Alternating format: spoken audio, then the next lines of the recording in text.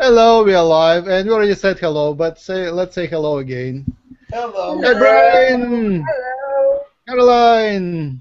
Ellie. Gabriel. Hello, everyone. Hello. Sabrina. Can you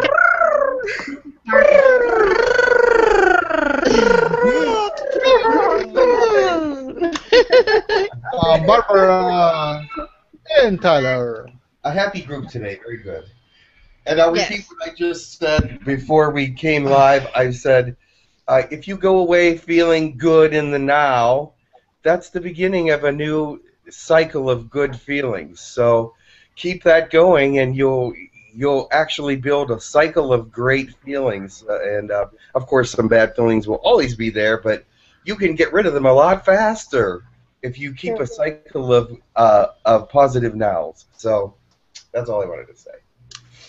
Yeah, that's the law of attraction, right? Right, is the law of attraction. If you, it works very, very, very well. But first, before you really get into the law of attraction, it has to be starting to work for you, and then it just drives forward on its own, really. But the first part is hard, keeping yourself positive, keeping those emotions behind the things that you want to draw to you, keeping those words constantly positive, because if you hear yourself being negative, that goes into the cycle, at least for right now, because the cycle has always been negative. There's an echo, please. What? There's an echo. Please, could you please mute yourselves, everybody? Leno, I hear echoes. Oh, okay.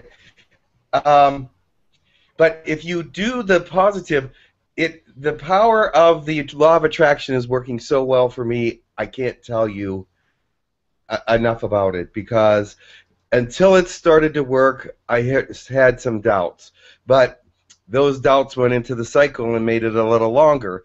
But now that it's coming forth, it's so much easier to be positive, and it's so much easier to accept, because what you do is you ask, you believe, and you receive, and it works. But it might take a little while, sometimes 6 weeks, before it starts really getting into a good cycle, but you can do it. It's fabulous. So I'm living proof of that. I think the aliens helped me a little bit, though. They really kept me positive about some things. I don't know. Yes. If you focus on negativity, like on global conspiracy, you will find so much proof that it's real, and then you will realize they watch you and they interfere with your life, and you become a victim of interference. And that's where we all start. How do you get out of that? I know. How do you get out of that? You create your own universe, of course, because when you create your own universe, the things that you don't want in your universe have to go. They won't stay. Because a lot of times, the people that in your universe that you don't want there are not creating their own universe, and they're just stuck in yours. So if you want to create your own universe and visualize the things that you want in your universe, then you can do that. And I've had several people say when they create their own universe, the people that were giving them a hard time moved out of their universe. Does that make sense to you? Because they weren't creating your universe, you were keeping them in your universe because you thought they were supposed to be there, or you just hadn't created that they weren't supposed to be there. So I will give you an example with the homework. Say you're in school and you don't do your homework. Your spelling is bad. It sucks. And then you think the whole world is against you, and you are a victim of global conspiracy of people who want you to spell right, and you don't spell right. But if you do your homework and learn how to spell right, then you're out of that. And the same thing with the global conspiracy. You do your homework, you figure out who are these conspirators, and you just know who they are and say, hello. We know who you are, that's it. We are over with that. We know we are being watched, we know we are being recorded, we know we are being censored. That's okay. We are used to that. We did our homework. We know who they are, they know who we are. We are friends of yours, we love you. and without you, the world will crash. We know that. But we go beyond that. Same with bicycle. If you don't learn how to ride the bicycle, you have to be like really focused, and if you'll focus, you will still fall down. But when you learn how to ride a bicycle, you just ride it, and it's fun. The other thing about the law of attraction is people see that things are coming to you, and the people that were against you move farther away because they figure that something's happening that they don't want to be a part of, because you're getting stronger with them and giving out an energy that they're not wanting to receive. So I've found in my universe that I am creating, and in my universe that is around me, it's so much more positive than it used to be. The people that were bringing me down, something happens and they can't be around anymore, and it's a wonderful thing. Yeah, like Bob Dean was, it's like the famous UFO researcher, the contactee, one of the most famous ones. Men in Black were hanging on the black helicopter, threatening him when he did like his contacts. He went into his house, took his rifle, came out, and said, "I will shoot you right away if you don't go away." And they just went away and never appeared again. Well, that's one way. I'm not sure if that's a positive modem, but I mean, that was 50 years ago, but it worked. Yes, but yeah, he created his own universe for sure. Yeah, So we're making history today. There's only 2 people doesn't have the camera on. So Yay! We welcome your cameras. Now learn to put your face in the middle of the screen, a little bit above, and just adjust your camera. And welcome, Caitlin. I know you also have a camera. All right. I'm in a different place right now, so. Fine. Your picture is great anyway. Thank you. And your voice is nice. So, today, first announcement. I had, it was a rare occasion. I spoke to my daughter Nina, who is a hybrid, Pleiadian hybrid, a leader of human colonies, especially she works on Colony 1, and she gave an update, which I didn't record, but I will just tell you what I remember. And it was pretty straightforward. The colonies are functioning again. Hooray! Everything seems to be back to normal. There are 87 people. 2 days ago, there were 87 people in the colonies, humans, visiting. And altogether it was about 220 humans plus aliens. The Colony 1 is doing telepathy, Colony 2 is doing health, exercise, training, learning how to live, and I believe Crystal Room is Colony 2, but I'm not sure. And Crystal Room is some fancy room where you spend only a few minutes, up to 12 minutes, and then you become so euphoric that it could be harmful for some. But they said, I'm there, and I love this being euphoric and being spaced out. Anyway, it's in Colony 1. Oh, Colony 1. All right. Colony 3 is doing the videos of human interviewing humans and human interviewing aliens, and Colony 4 is doing channeling.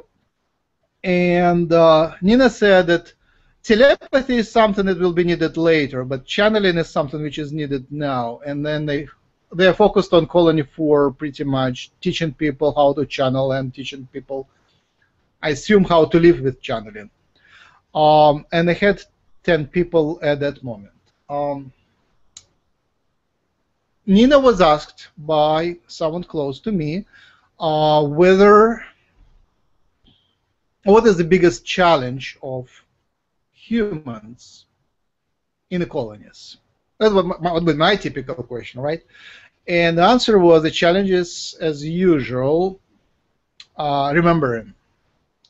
And they said they do different tricks and things in technology to help people to remember, but very few remember. And now they want us to remember, so they and us, we all want us to remember what happened in the colonies. So later to that, I answered after the conversation that it looks like we are dealing with some sort of law of nature, the fundamental law of nature, which prevents us from getting information from out there.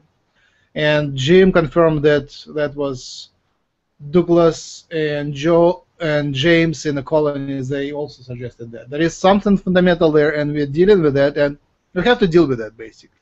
As we ascend, this veil will dissolve, but right now there is some sort of law of nature which prevents us from getting this information.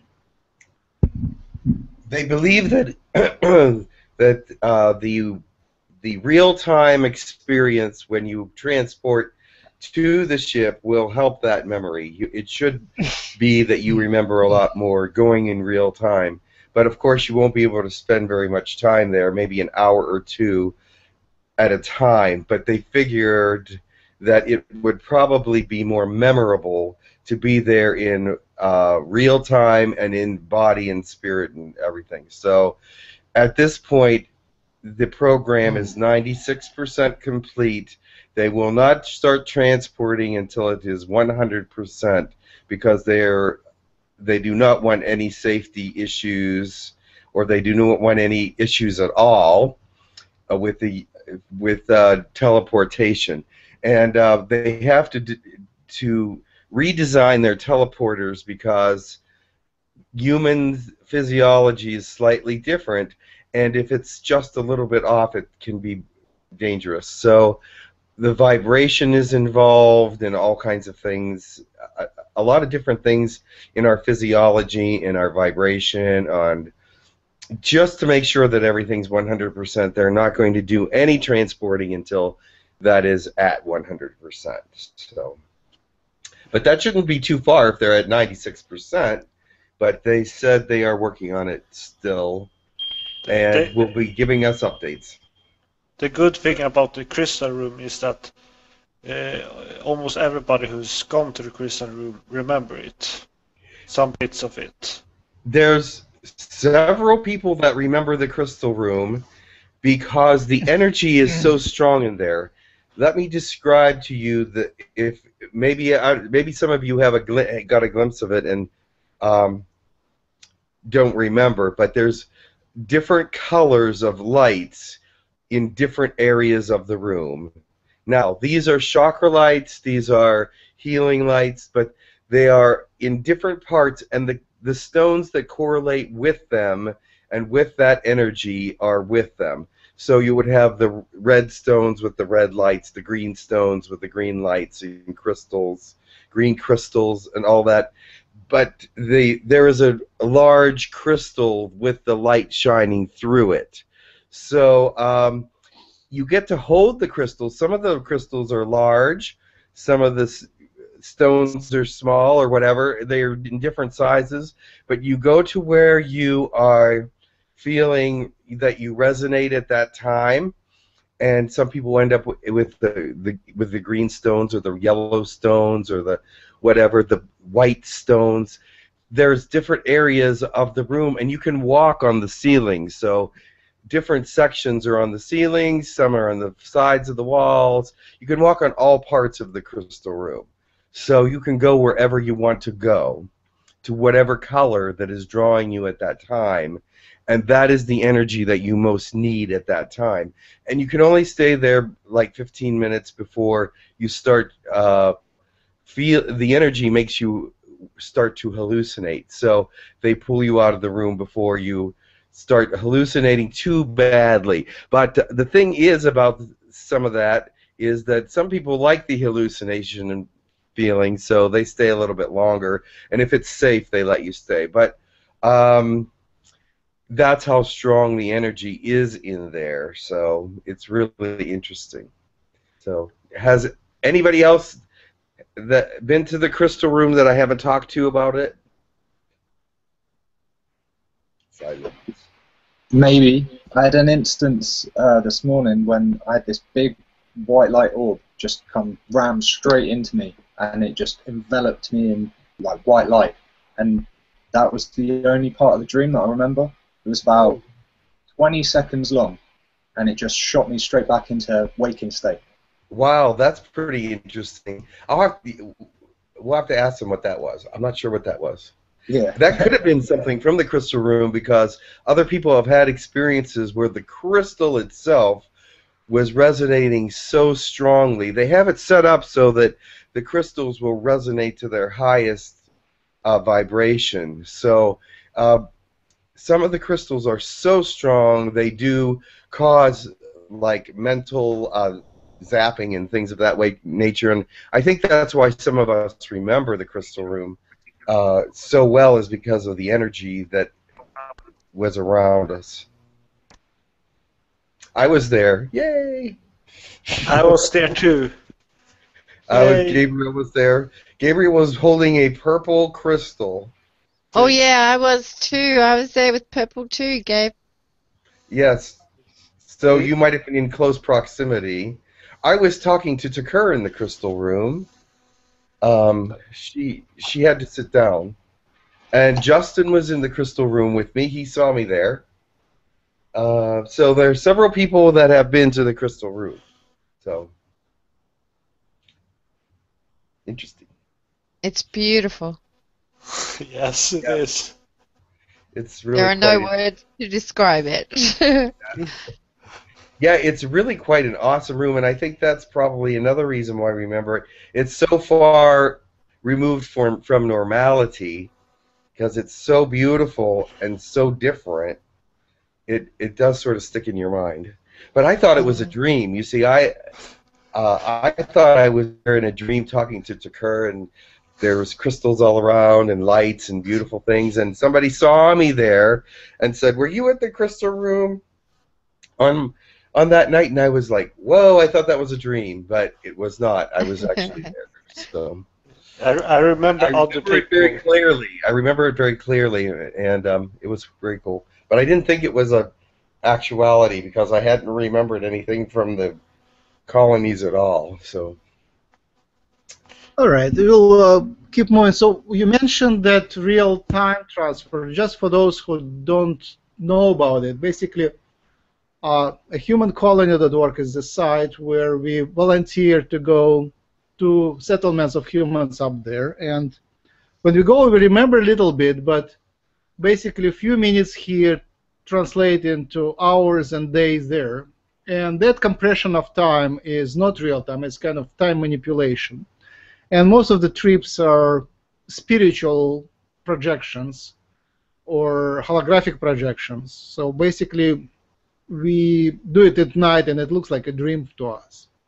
But now we want to remember that, and they want us to remember, so they develop new ways to transfer where it's like real-time transfer. So you go there, again, as a holographic projection, but it's real-time, so there, when you come back, you should remember more because there is less time manipulation. So that was what was Jim talking about. Now, coming down to earth, I invite everybody to ask personal questions to Jim in private sessions.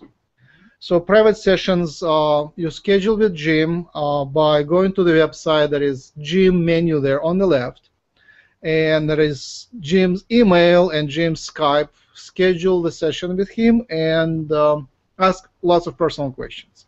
Here, for the new members, we give an opportunity to ask personal questions right here. And they kind of start to be trivial. So if you have to, you ask, but keep in mind that it is watched by hundreds of people. And if you really want to have personal conversation with aliens, do a private session. But again, some questions are very important, and lots of people don't have money, so that is an opportunity for you to ask the questions for free. We invite donations, and thanks everybody. We got already, I announced like a day ago, a collection for a hard drive to do backup of our videos. It's like over 150 gigabytes. And Slava and Danny are doing the backups, so we already got the donations. Thanks everybody. It came very fast, and we are, it was very handy, nice. We ask and the money come, law of attraction. Yes. So yes, personal questions are welcome. Also, keep in mind who you ask, because you know some, like, you don't ask angels about your percent of your hybrid DNA. You ask Tucker about that. And you don't ask James from the Colonies about that because he has to ask Tucker, what's his percent? I mean, it's just slow and it's kind of, it just goes against the stream. But, you know, if Tucker is here, that would be very appropriate to ask her. We had a nice discussion with Disdu and Pentium and a few others about politics. I think that's very important. We have wars right now, and we want things to go right, and they certainly go left. They go backwards. The Earth is sort of in retrograde. It's weird. And last time I mentioned to Disdu, we need help. He said, you know, help yourself. He said, that's what he said. Why don't you do something? You humans have to do something. Why do you expect us to fix everything? That's his attitude. He was upset about human politicians, upset about grassroots. From his point of view, we have to do something. And this is a big discussion. That's, you know, forever discussion. I invite those who are dealing with this to discuss the procedures and processes, who is involved, what is possible to do. I have a lot of suggestions. And most of the suggestions involve the information coming from up there to down here. And apparently they are permitted to do channeling, but other ways to communicate the information like YouTube or direct messages to people don't work well. So there is a blockage here. So I want to discuss that. I guess most qualified for that would be, of course, Disdu, Pentium, Yahyels, both Yahyels. Tucker is pretty good for that. She knows stuff. But maybe they can also connect us to someone who is planning their politics, who is planning their, how do you call it, work on the ground and communications with the Earth. Something, I know they have that department. I don't know how it is called, but something like relationships with Earth politicians, relationships with Earth Max. financials, yes. Yes, like a liaison. Yeah, they should have some public figure too, yeah. Yes. Press, how do you call this? The public relations person, yes, they call public relations. So we would like to speak to public relations person of those who deal on the ground. We already spoke with the alien from the Congress, but again, they're not permitted to interfere. They mostly just collect information. We want to speak to those who help, who do this stuff, and just see what they're doing, because I think they're not doing enough. That's my understanding. And the main argument is here, you know, we want more. We want to be more involved. We want to give ideas, and I don't think they have. There is not enough involvement of light workers in what's happening on Earth right here. There is not enough involvement of light workers up there into what's happening right here. That's first invitation. Second is dolphins. I just recently listened to a Radio Lab show on dolphins, and we want to speak to them. Maybe Dolphin Collective or Dolphin Pack Collective, Dolphin Tribe Collective, something like that. And I just watched Bashar's thing, swimming with the dolphins and things of that nature. So that dolphins seem to be on the forefront right now. So, and I wanted to say, forgive me for texting, but that's my friend who wants to go camping, and he wants to go like right now, and I can't. So, so I have to communicate with him. Yeah, I mean, it's hard to channel while you're camping, right? Yeah. It's possible, but it's hard. Yeah. Max. Yes. The dolphin energy is very connected to the Sirian energy. Yes, that's true. Yes. I now remember, yeah. There is tons of interesting stories about where they come from, how human they are, you know, are they humans, are we related to them, that sort of thing. It's very interesting. And switching to the next invitation, I invite John Lennon to come and briefly outline our project and invite help. I think if you get help there with that little musical project or medium-sized musical project, then it will move better. And after we finish channeling, we discuss more how everybody could help. That is the topic of today. 3 topics of today. Yes. I didn't bring my drum today, but I can play. I can play some music on my phone. Oh, you have phone music? Yeah, I have a guitar on my phone. It's my new toy. I love it. All right, so you can go, and I will play with my toy. Okay. Yeah. Goodbye, Jim. Goodbye. Bye. I don't know who's coming first. I have no idea.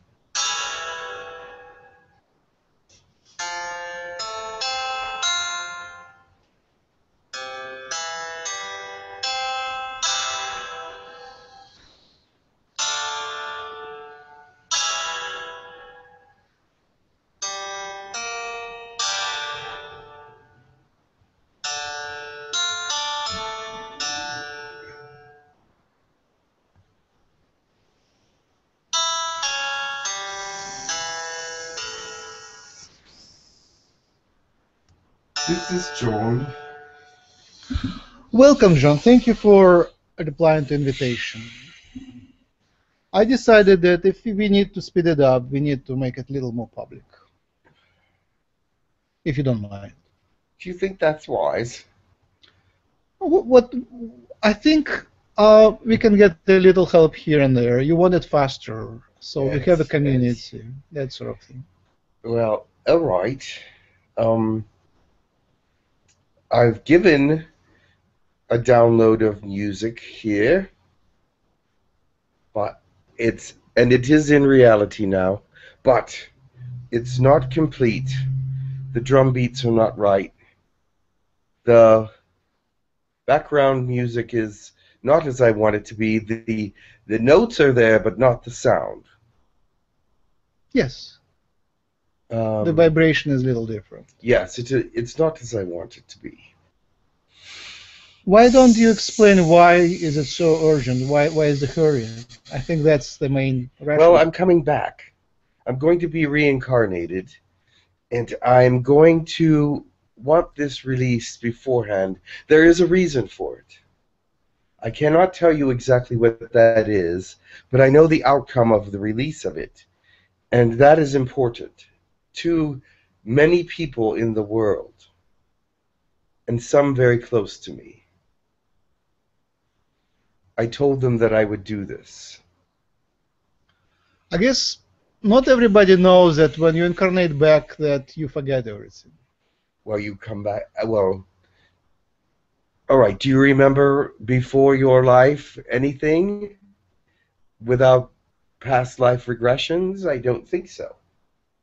So you don't remember anything until you are supposed to remember. And some people don't remember at all anything because they don't get past life regressions or don't believe in it or do not believe that this life is meant for a teaching of some sort, But they will remember, before they die, something that will give them a clue to who they were and what they're to do and what they were supposed to do or what they are doing now. Does that make sense to you? A little bit. You're kind of mumbling. Well,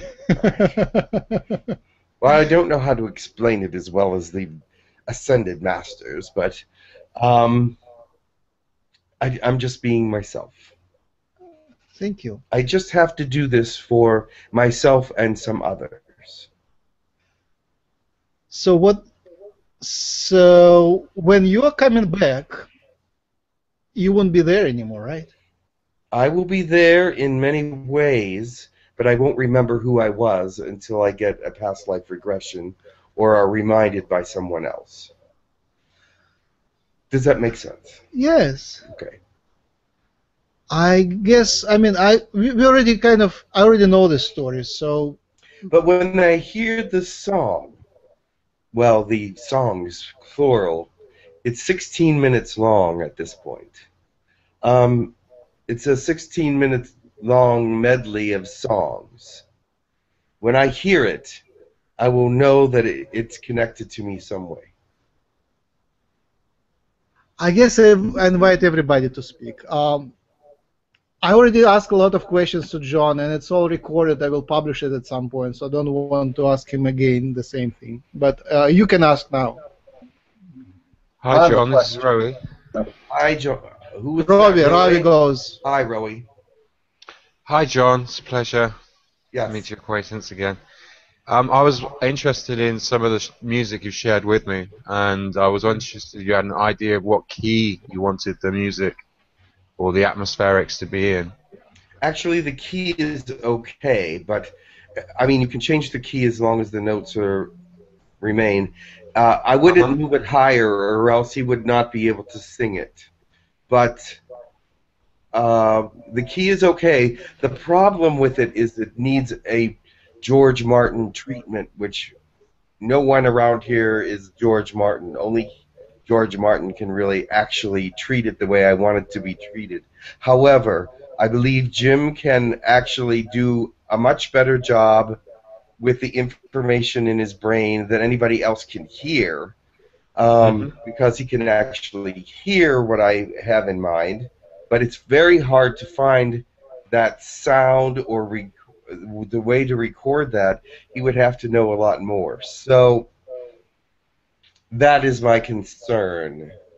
But I'm looking for people that might be able to help with the lower drum sounds, as the Beatles did in Something, or The End, the drum sounds in The End, remember, from Abbey Road.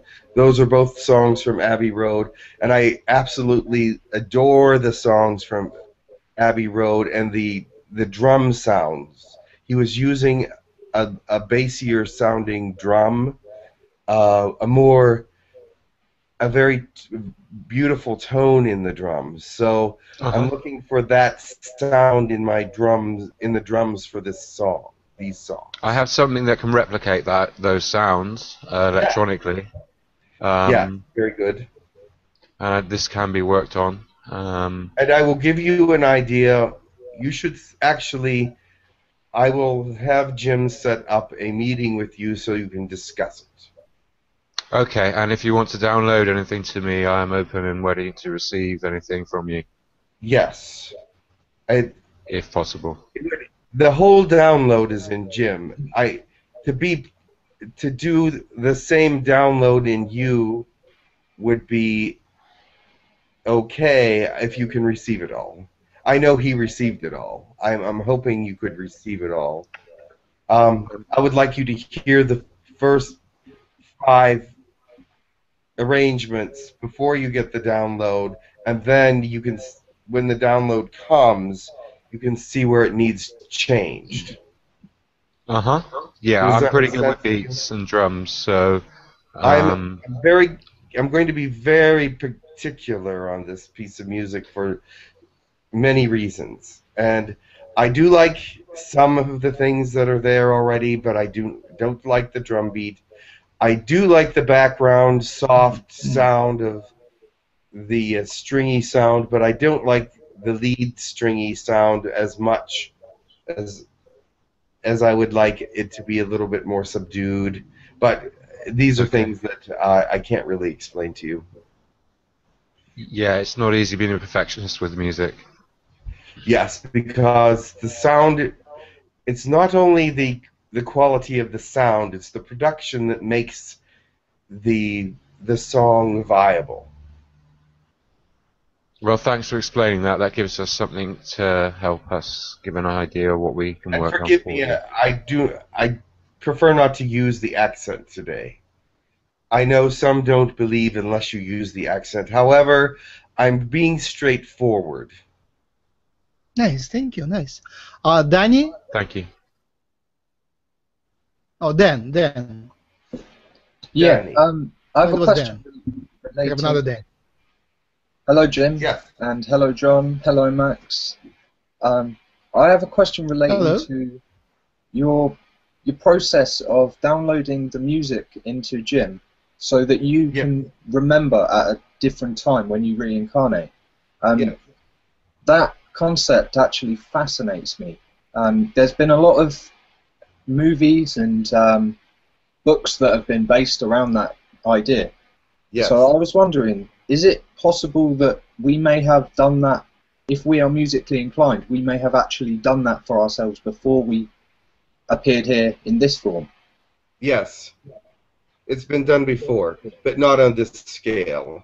The song is going to be 16 minutes long, and there will be parts of it that will resonate with different people. And different people, because it has 5 different parts, it will resonate with 4 different people, actually, because the first part and the last part are very similar. But 4 different people will resonate and know that it's me. Okay, wonderful. And one of those is Yoko. Anybody else has anything to ask or say? What year will you reincarnate then, here on Earth? That's not for you to know. Okay. It's not a polite answer, right? Well, it is not. It is not for anyone to know. You're speaking a different language now. I mean, the spirits always answer like that, right? But, Yes. But the polite answer would be, unfortunately, I cannot disclose it right now. Okay. Unfortunately, I cannot disclose it right now. Thank you. So, why are you coming back? You didn't finish your cycle of reincarnations? There are reasons why I must come back as someone else to learn something different than I had learned before. But how did you do as John Lennon? Did you do okay? Did they like how you ended up doing this life? My life was cut short as John Lennon, so I did not finish John Lennon's life. It was not meant to be that I should have died when I did, but I will definitely learn the whatever you accomplished, did your judges or whatever, I made several mistakes. You made mistakes? Oh, yes. I know, all right. But, but you made so much impact on the whole Earth. Did they appreciate that? Yes. But as a personal spirit, you didn't accomplish what you were meant to do, right? Correct. Can you disclose at least part what was wrong? I went through different phases in my fame. One was total egotism. One was letting go of total egotism, and the other was the spiritual aspects of what fame teaches you about the spirit. Mm-hmm. And I was actually, within the last few years, I had been learning so much about what the spirit was trying to teach me through my fame. So you got songs like Imagine, mm-hmm. and things of that nature. And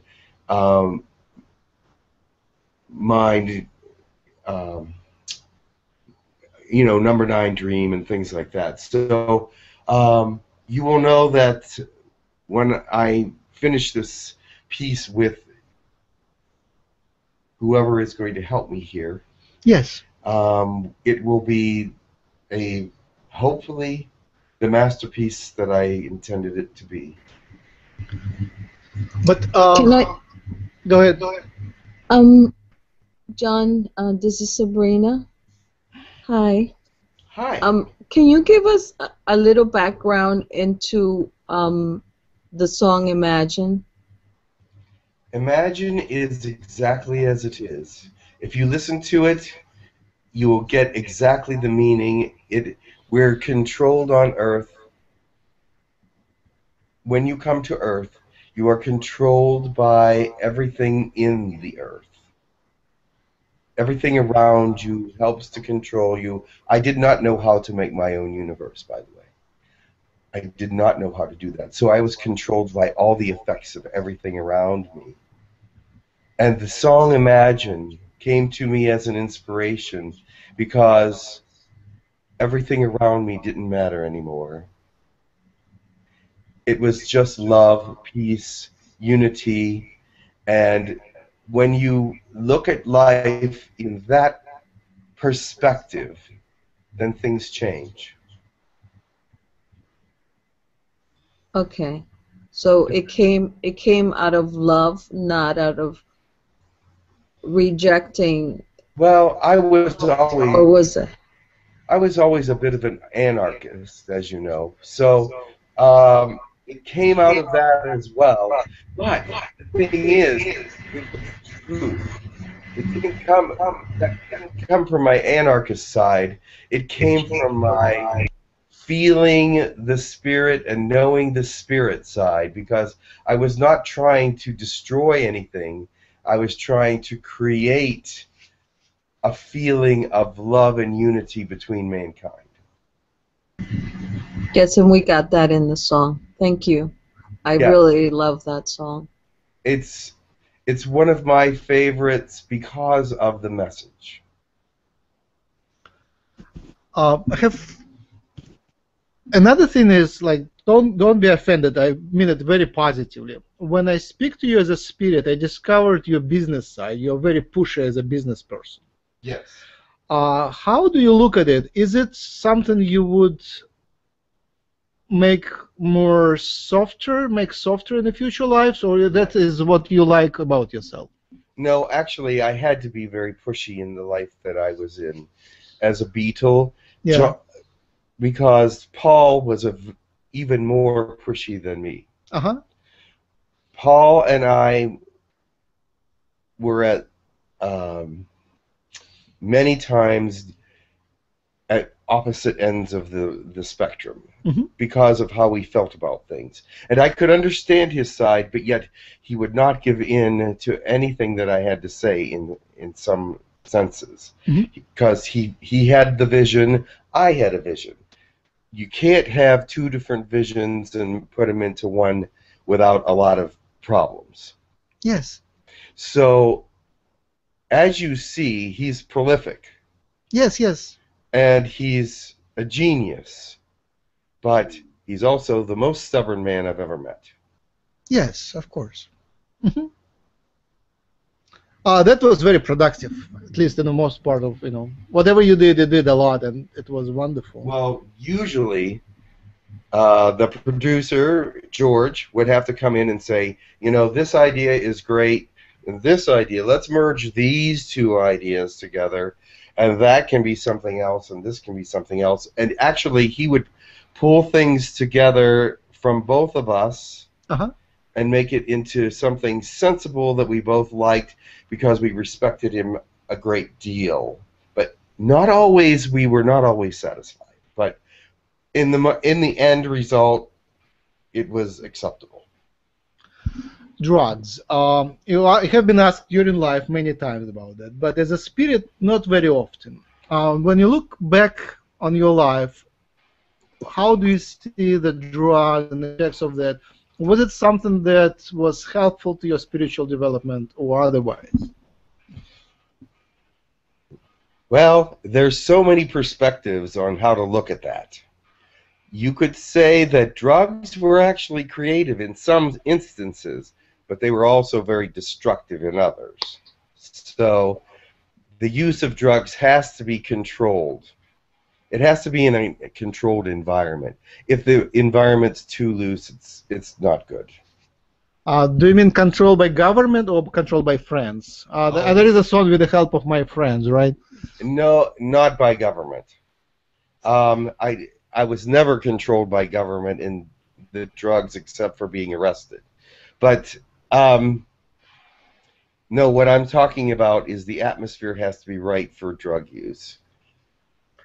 We never used it as a pure spiritual awakening. However, it actually happened that way a couple times. I totally agree. If I even meditate, I make sure the doors are closed. Anybody in house knows that I go to meditate and try to not to disturb me. Same thing with the, any drugs. You become less protected, so your body, whatever remains, has to be protected. So your friends have to help you, right? Yes. And now we have among our community people who have problems with drugs and luckily who quit drugs. Can you give any advice to them? That's a good question because I never ever really stopped doing drugs completely. I did cut down, but I never really stopped. And it does alter perception and it does alter feelings and emotions, and sometimes it was not good for me because I would be careless with my emotions toward the people that I loved. And I would say things that I really shouldn't have, and I would feel things that weren't really my true self. Does that make sense to you? Yeah. But I have to say that I tried to be the best that I could, but as you know, the word try doesn't always work because you move back into a cycle of who you think you are sometimes instead of who you really are. Did drugs open you to some negative entities, spiritual beings which harmed you? No, I don't. Looking back, I wasn't aware of anything like that because I wasn't really aware of entities and things of that nature affecting my life. I felt more powerful than entities in some ways, and I felt that if there were any entities, they helped me to get where I was. So I wasn't afraid of anything like that. I looked at your photographs and videos, and it felt like you were very sturdy, you were very protected, you were very strong in a way like drugs. If other people would use drugs as you did, they would be really harmed, and you kind of went out unharmed. Yes. In that sense, you're right. I was unharmed. I did party like a crazy person sometimes, but it was all in good fun, and I didn't mean to hurt anybody, although I did hurt some people very much, but I did not mean to. My intention, I guess, I didn't have an intention. My intention was to have a good time, but I ended up hurting people sometimes when I was having a good time. And I remained strong with that, but I didn't realize that I hurt them at first. So I tried to make things up to people as I could. But I was very drawn to the spirituality in most people. As I was drawn, that's why Yoko and I got together, is because of her positive spiritual attitude. Do you realize that? Yes, I had a question. Hello, John. This is Brian. Yes. Hi. Yes, my question was, what drew you to the spirituality, that going off and having a retreat in that spiritual nature? Was it through your music? Did music inspire you? It was everything around me. You relate to everything around you, and sometimes some things become stronger than others at moments. My music was very strong always. my thoughts about the music were very strong always. My love for Yoko was very strong always. And my love for my children was very strong, although I have to say I made some very big mistakes with Julian that I did not make with Sean.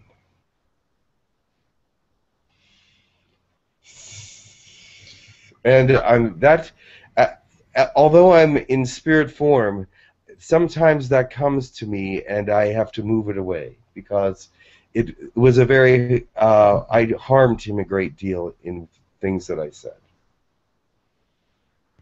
Do you see from the spirit, can you see in the past how you were helped by spirits and angels? Can you see it now?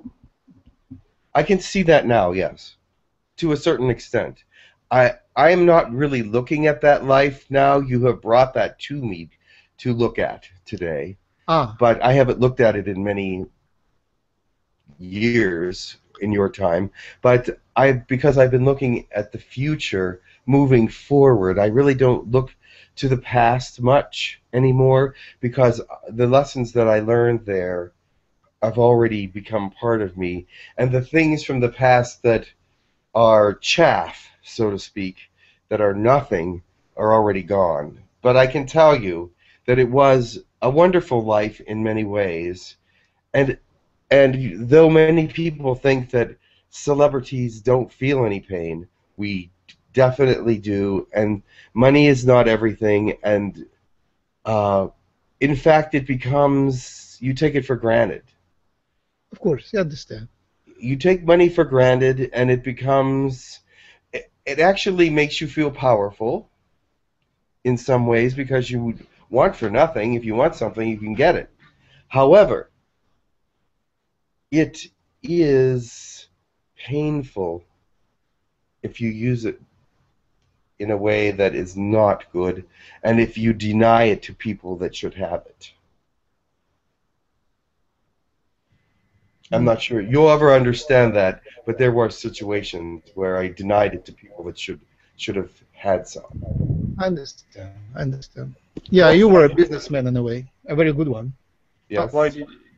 Why did you wrote Yellow Sky? Yellow Sky? No, Yellow Sky. I think it's called.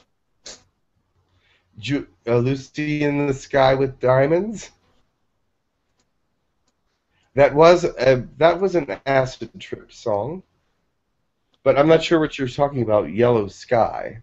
No, Yellow Sky, not Sky.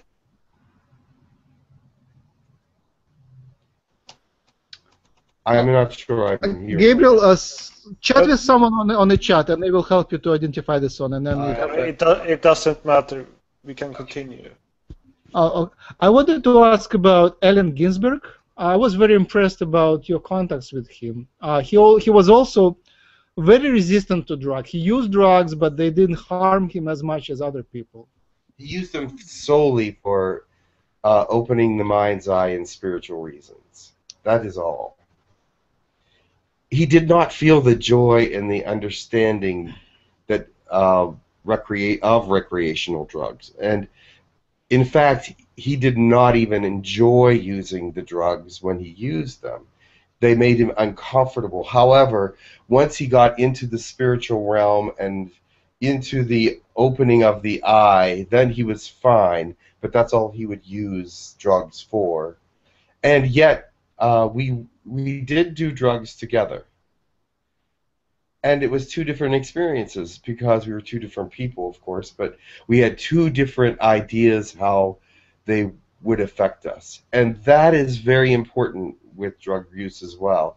How we picture that the drug is going to affect us. Do you understand that? Yes, yes, yes. And his picture of how he set up protections to not be affected in a bad way. So his was more eye-opening experience, a more eye-opening experience than mine because that was he intended it to be.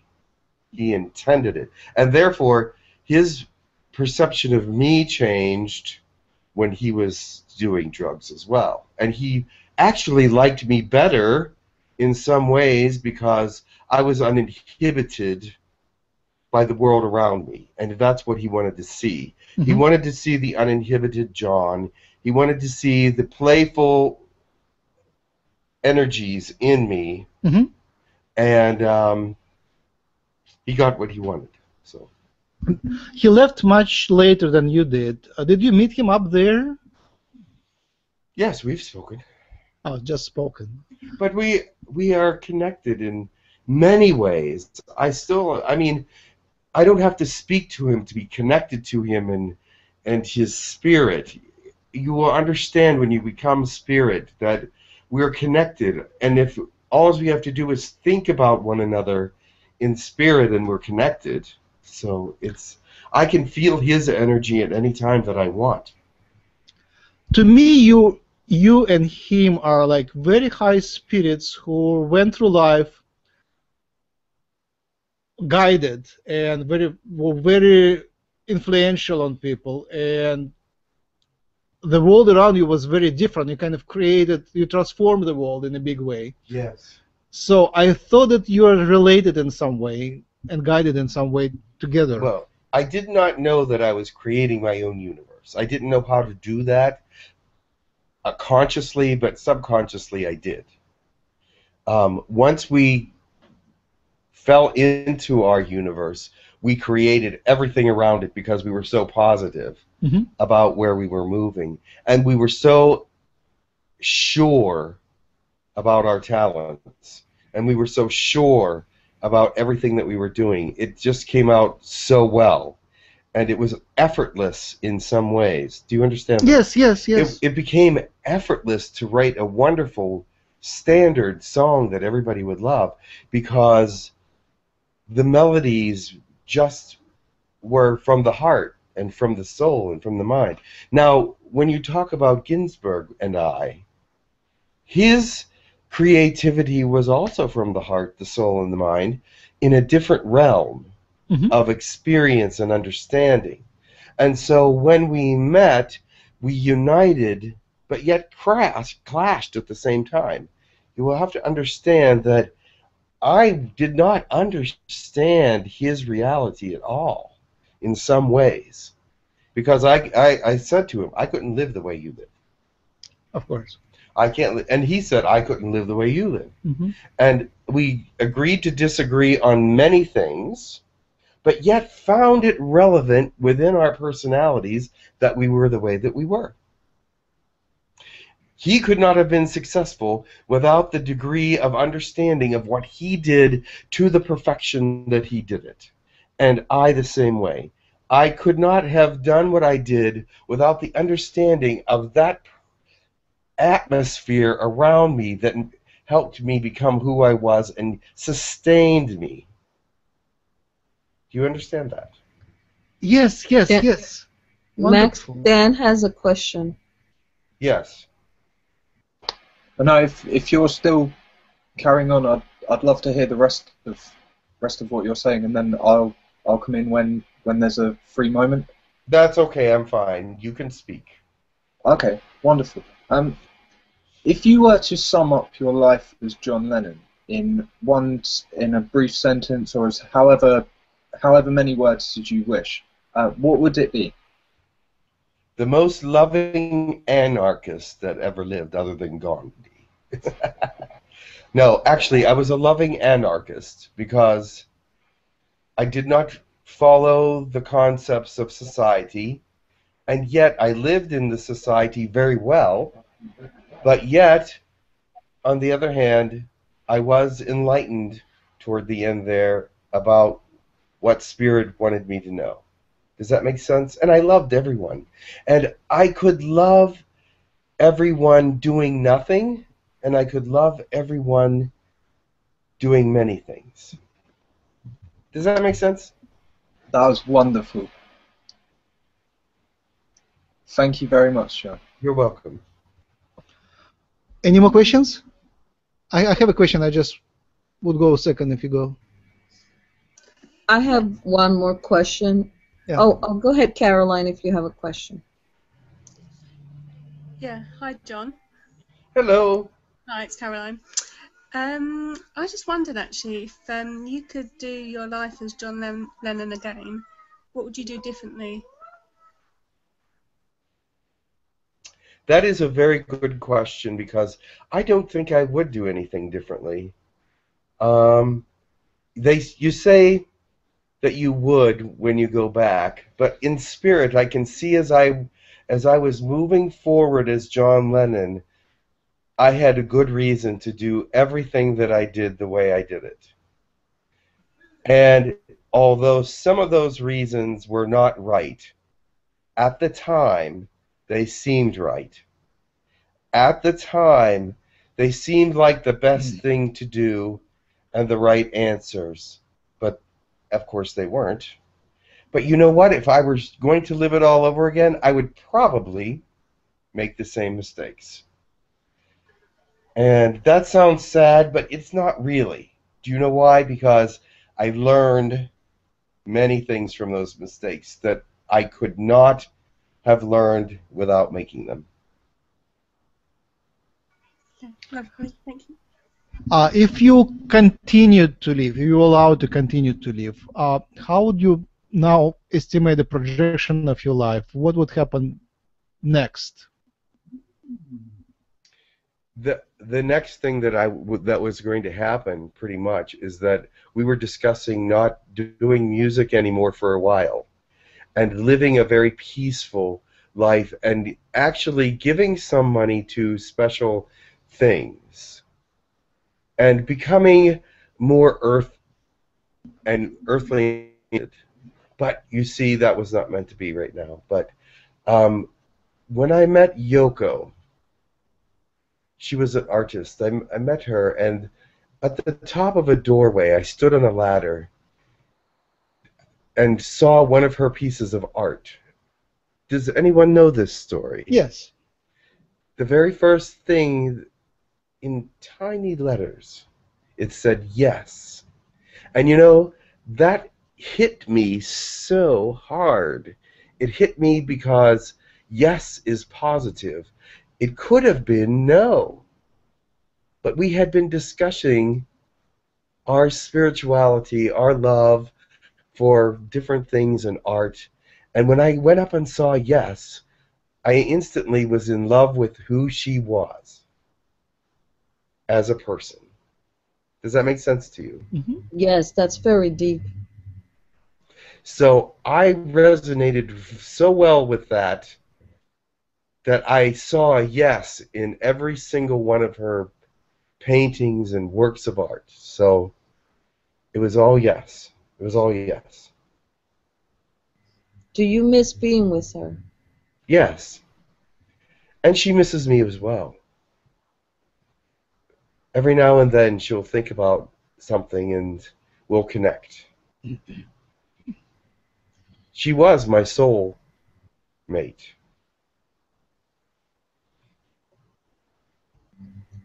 Yeah, we can still feel that energy. Yes, I feel much love for her even now.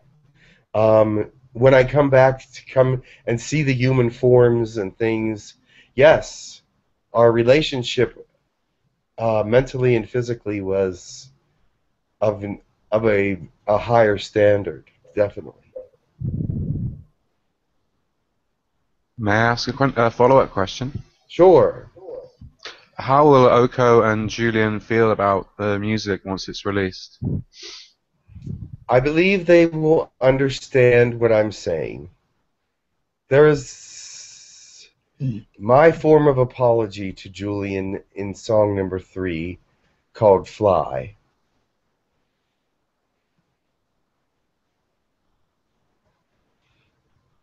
Yeah, he made a very moving song called Salt Water back in the 90s, and it was a very touching song for me. It even made me cry when I was a child.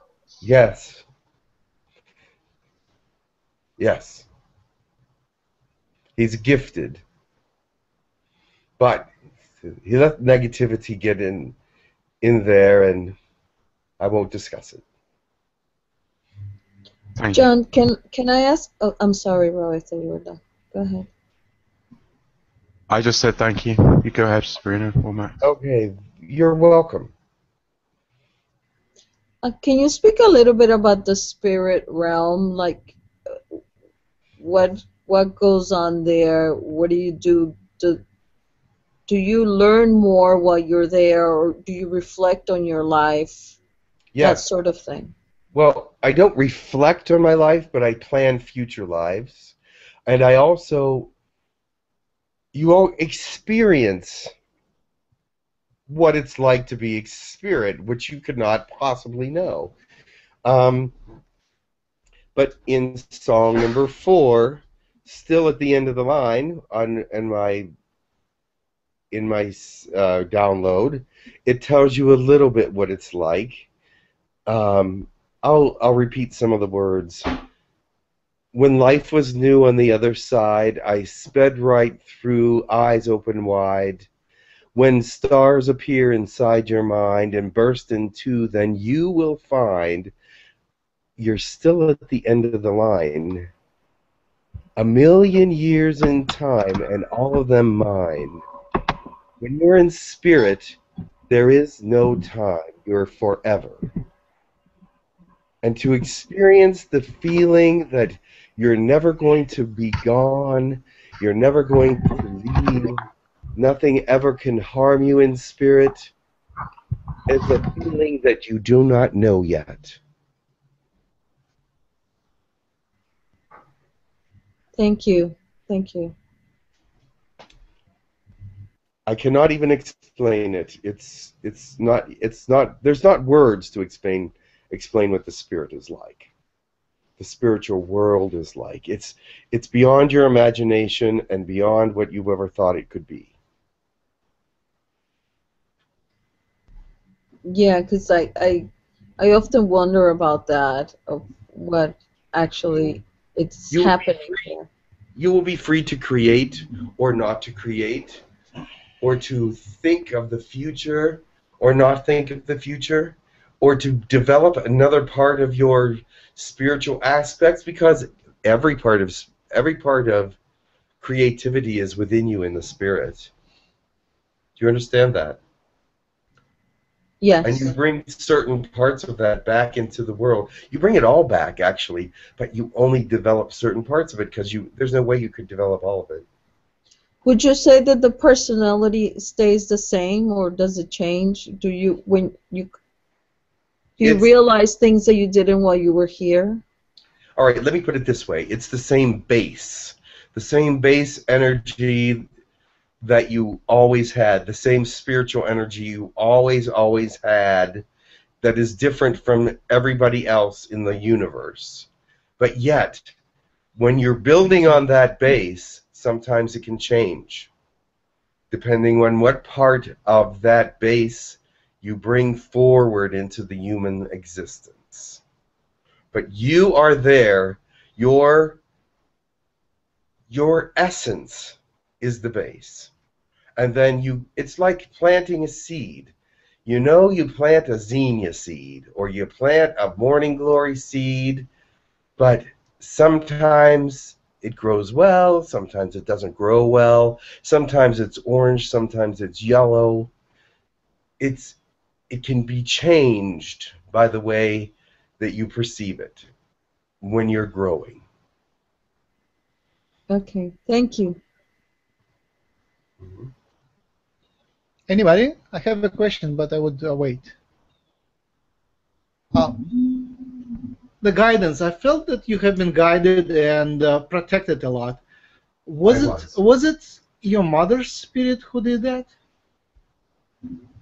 It was the spirit of several people, not just one. But yes, my mother was one of them.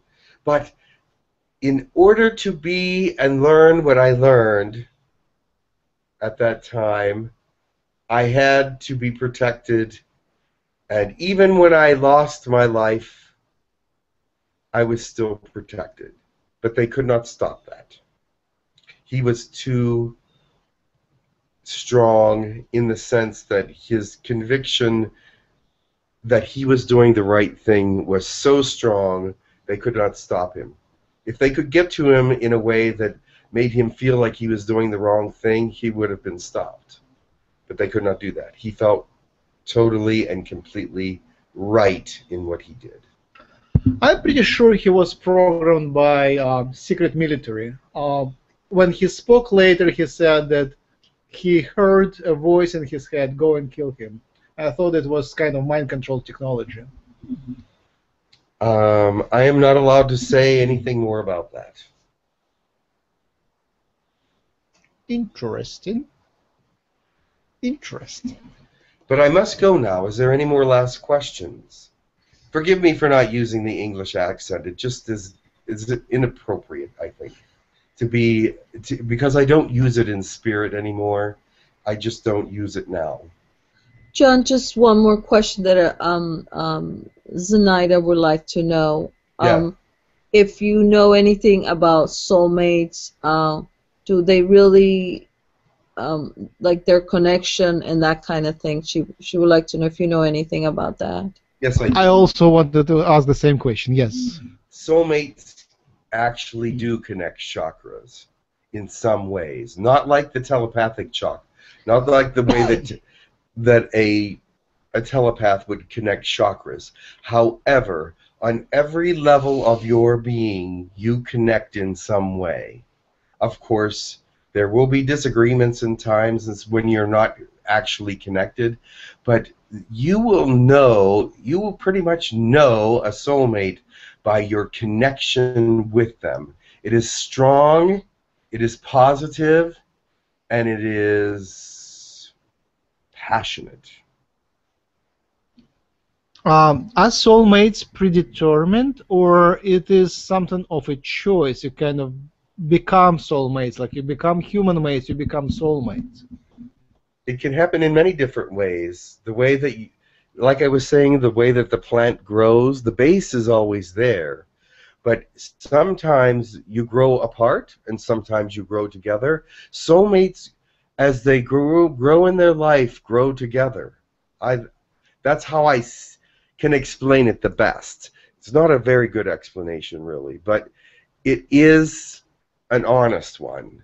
When you meet, you feel all the connections, and you grow together immediately. It's like branches entangling one another almost immediately. But how much is a personal choice is involved? Is it a choice to become soulmate, or it is predetermined? That I won't tell you, because you have more than one soulmate. You could be a soulmate with more than one person. And let me tell you why. Because when the branches entangle, things change within both of you. And some soulmates are closer than others. Yoko and I, as soulmates, were very, very close.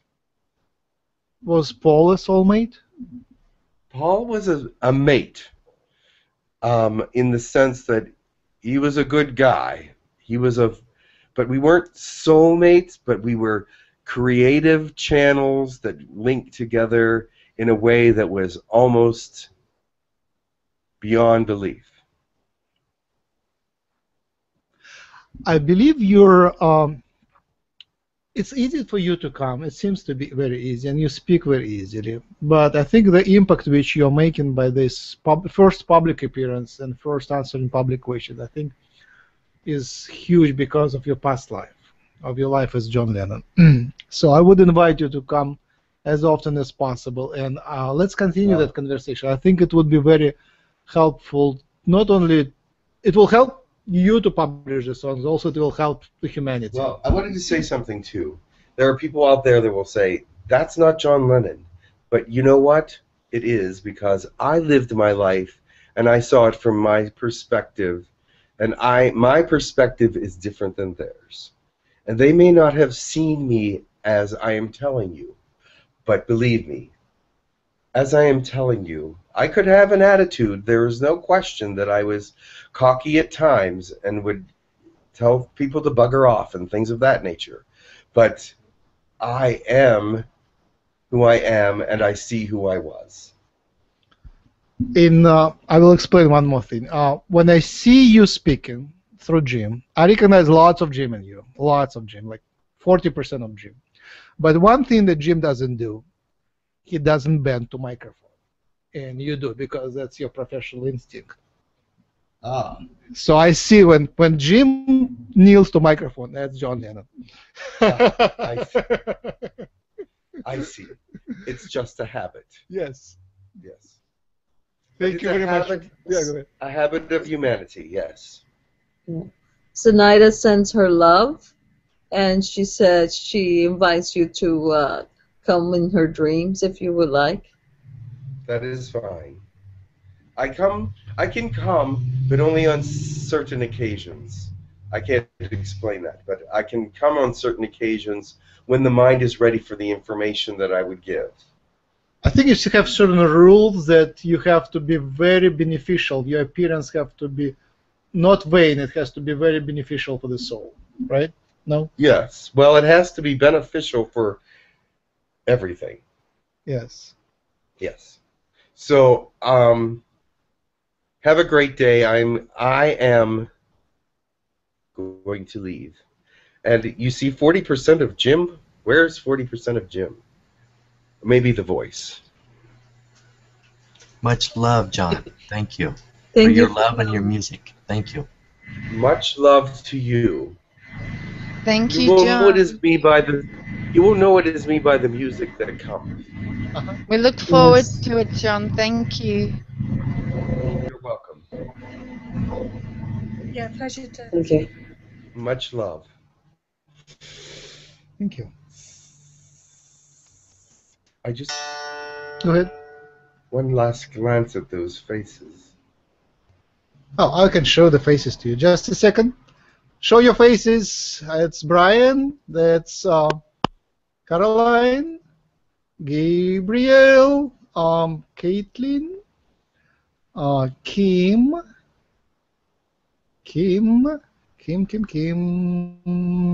Yeah, that would be Kim. That would be just a picture, and that's another picture. And that's, I think, real Sabrina. It's our Barbara. Hello. Okay. Very good. I just wanted to see the faces that I was talking to. Thank you. Bye-bye. Farewell for now. Farewell.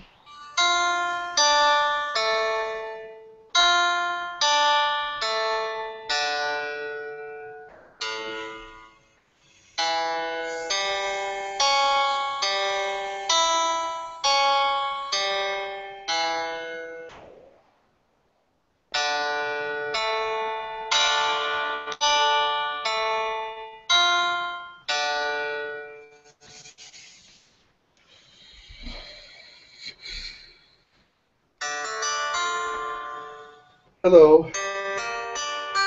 Hello, Jim. Hey. Hello, Jim. Hi, Welcome how back. are you? Yes. Gonna start calling you JJ next. I'm going to leave for a moment. Excuse me. Oh. Okay. Thank you, Jim. Thank That was you. wonderful. Oh, we made it. We did it. Wow, wow, wow. Yeah, I wanted to say something about John. Yes, now a practical part.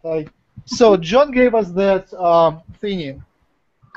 Now give us your money. Basically, the logic here is that Jim is somehow an old generation guy. All right. And when it comes to planning his time,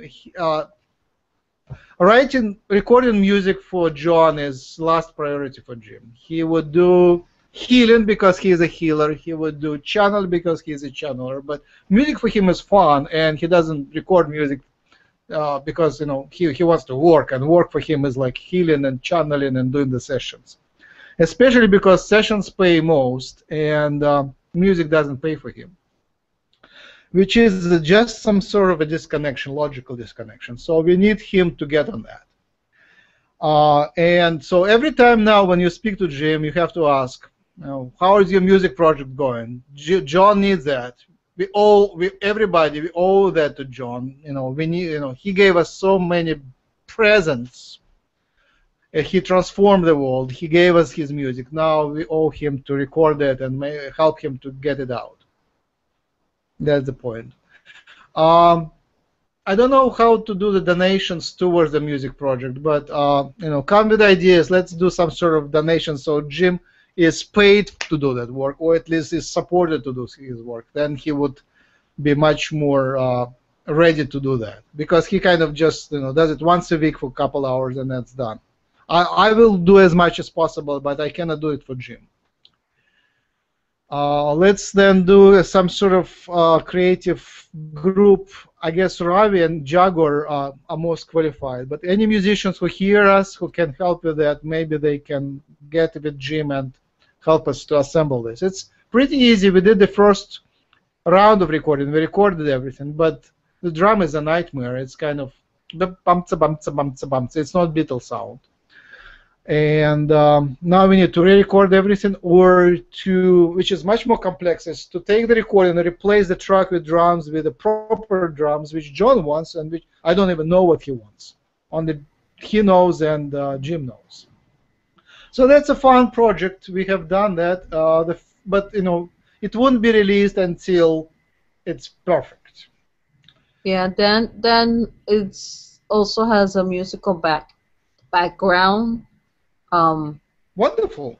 I don't know. Yes, go help Jim, and I will help as much as possible. Yes. Yeah, I don't know how much he's willing to volunteer, but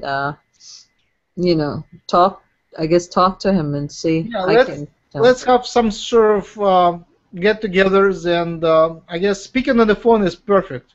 Just call Jim, and talk to him through Skype, through phone, and Jim, I think, can sing something, and if you are technical, you possibly can play through Skype or through phone, whatever you create, and then basically it's like interactive process. Jim says, I want that, boom, boom, or whatever, dum, dum, dum, dum.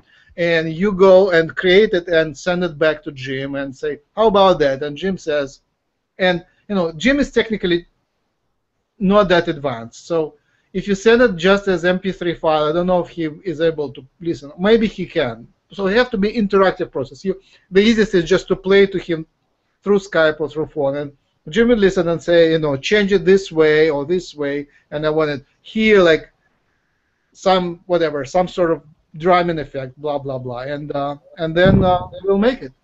Everything else is pretty decent.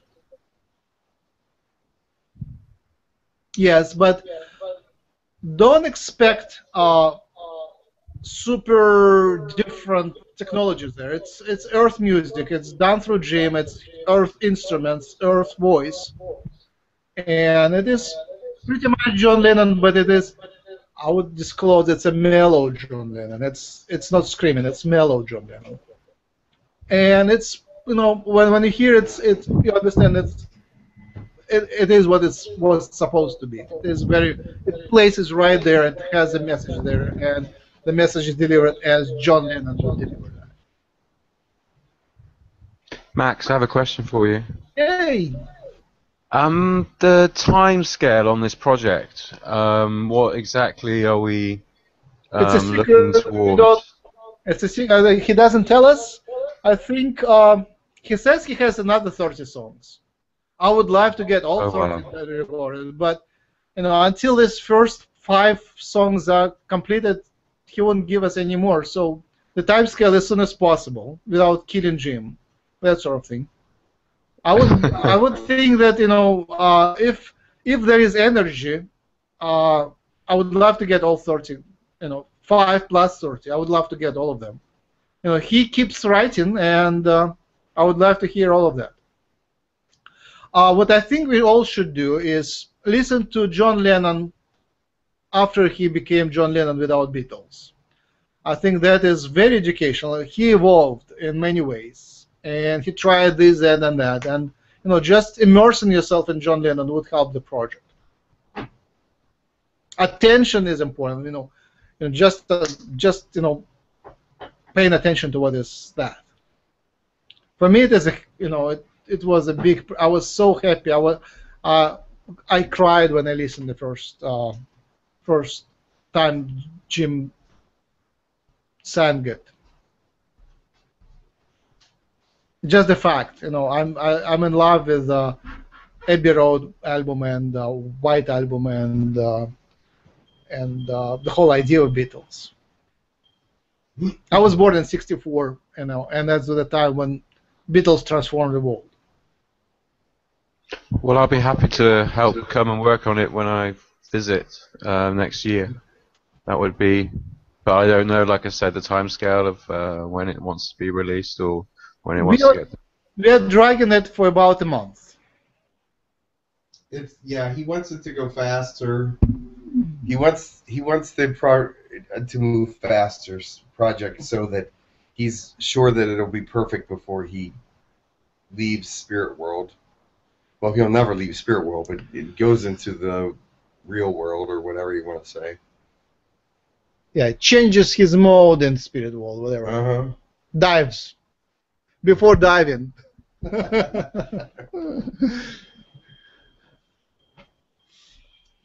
Now, Rowley, how many songs have you heard from the 5? I've just heard the one. Oh, just one. Coming back. The very first. I uploaded 3. So just go there in the folder and listen to there's more in there. Ah, okay. Thank you, the first 3 songs. Well, all the songs are in reality as songs. They're just not produced properly, and the drum beats are not even close to what they should be. But and that's one thing he says. He wants me to write a drum program. That's not so easy for a 16-minute song. So I'm like, what? Yeah, that's pretty tricky. Yes, that's real tricky because you almost have to write the drum track first and then play it over top. So, but he has something that he's going to teach me when I go down there. So. Okay, well, keep motivated and keep with it. Yeah, because it's really going to be. You have to be very. As much as the songs change, there's probably several. There's a lot of chord changes in this, so.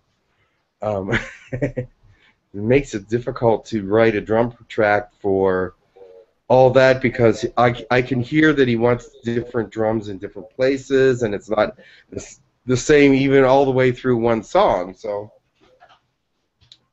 it's interesting. But the end result should be beautiful. It should be, yes. If it's up to him, it won't come out until it's perfect or very near perfect. Huh? How do you plan to release it?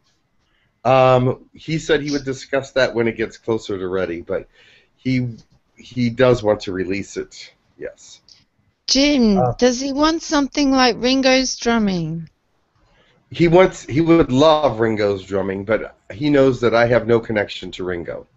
Okay. Thanks. Who knows what Ringo's doing right now? I don't know. Yeah. Ringo is. Ringo is. I researched Ringo even before I started speaking to Jim. Ringo is a genius in a way. He's a how do you pronounce Libra? He's a Libra. He's a Libra, and the quality of Libra is he wants everybody to be together.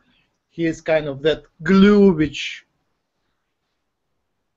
he was a glue that kept Beatles together.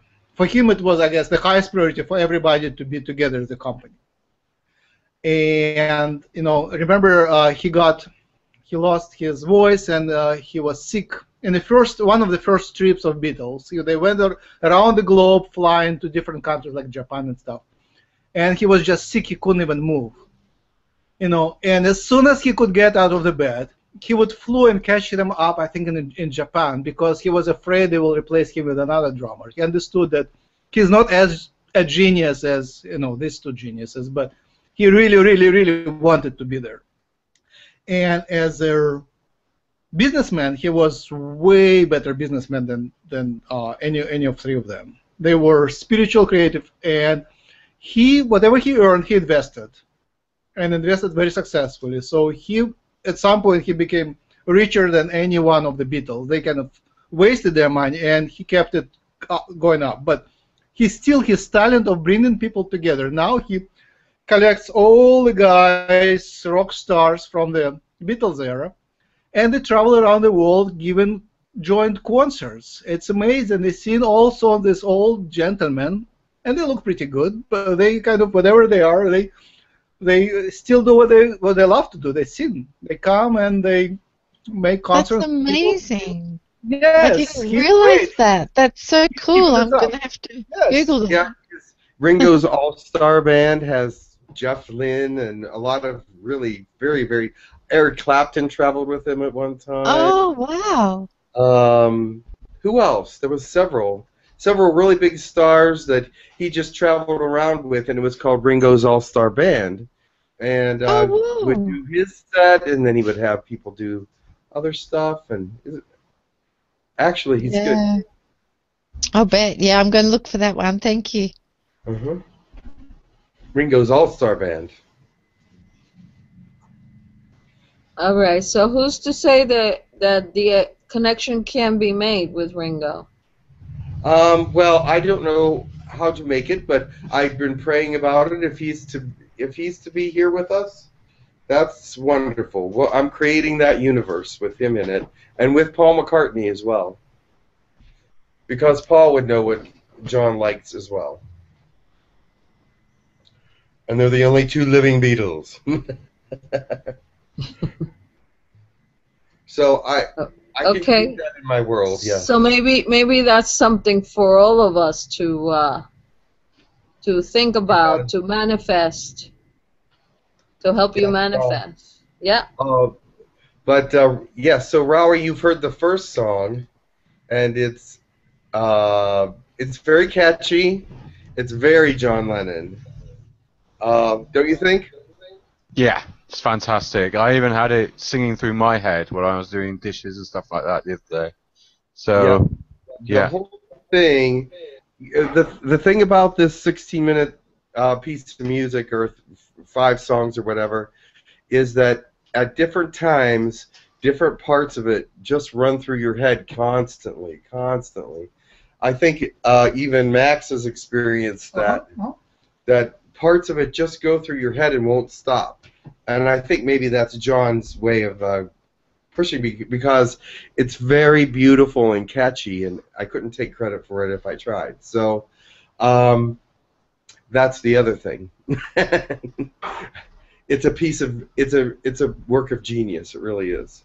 But it's not screaming. It's not like, popular Beatles songs. It's more mellow. So don't expect anything from the first time you hear it, because you might get disappointed. But eventually, it's just something that I don't think anybody did anything like that before. Coming from other side, you can hear John Lennon in it. Oh yes. Coming from other side, from the spirit side. Sabrina heard parts of it. Yeah. Yes, I played it to her. Yes. Well, I played it downstairs on the keyboard. Yeah. So parts of it. But I guess describing it in advance is not a very good idea, because how can you describe music? I would just want to lower your expectation. Don't expect something. It's not the way it is. It's not in the music what it is. It is in the message what it is. It's higher dimensional message in a very plain music. How about that? It's played with Jim's hands and on a synthesizer. It's not produced, and so it sounds more plain when it's just a little song. Yeah. But what I hear in my head is way different than what you hear when I just play on the keyboard. But just the fact that so you can come from other side and do things here is amazing. I think it's just another sign of ascension and shifting to another reality. Yes. But it will get there, and I know you can do it. Yes. Are we wrapping up, or we are more into channeling? I think that I'm going to wrap up early today because I have a lot of things that I have to do. I have to get in touch with my friend about this camping trip because now he wants to go again. So I've been getting messages the whole time we've been doing this. So I need to talk to him. You want to talk to him now? Well, yes, but I'll see what he's doing. But the thing is, I don't want to interrupt everybody. It might be. Are you off to the gathering, Jim? I'm supposed to go camping yesterday, but he canceled, so I rescheduled everything. And now he's saying he's feeling better. He wants to go today. Zenaida is saying that John is speaking to him and is saying, "Come back home." Is there a song that says that, or is called that? It says, "I'm coming back" is what it's called. Oh, okay. It's Jim, go call him, and I will just speak to the people. I have other things to say. Okay. Excuse me. I'll go. All right. So be with me. It's more for aliens, but help me here. So the politics.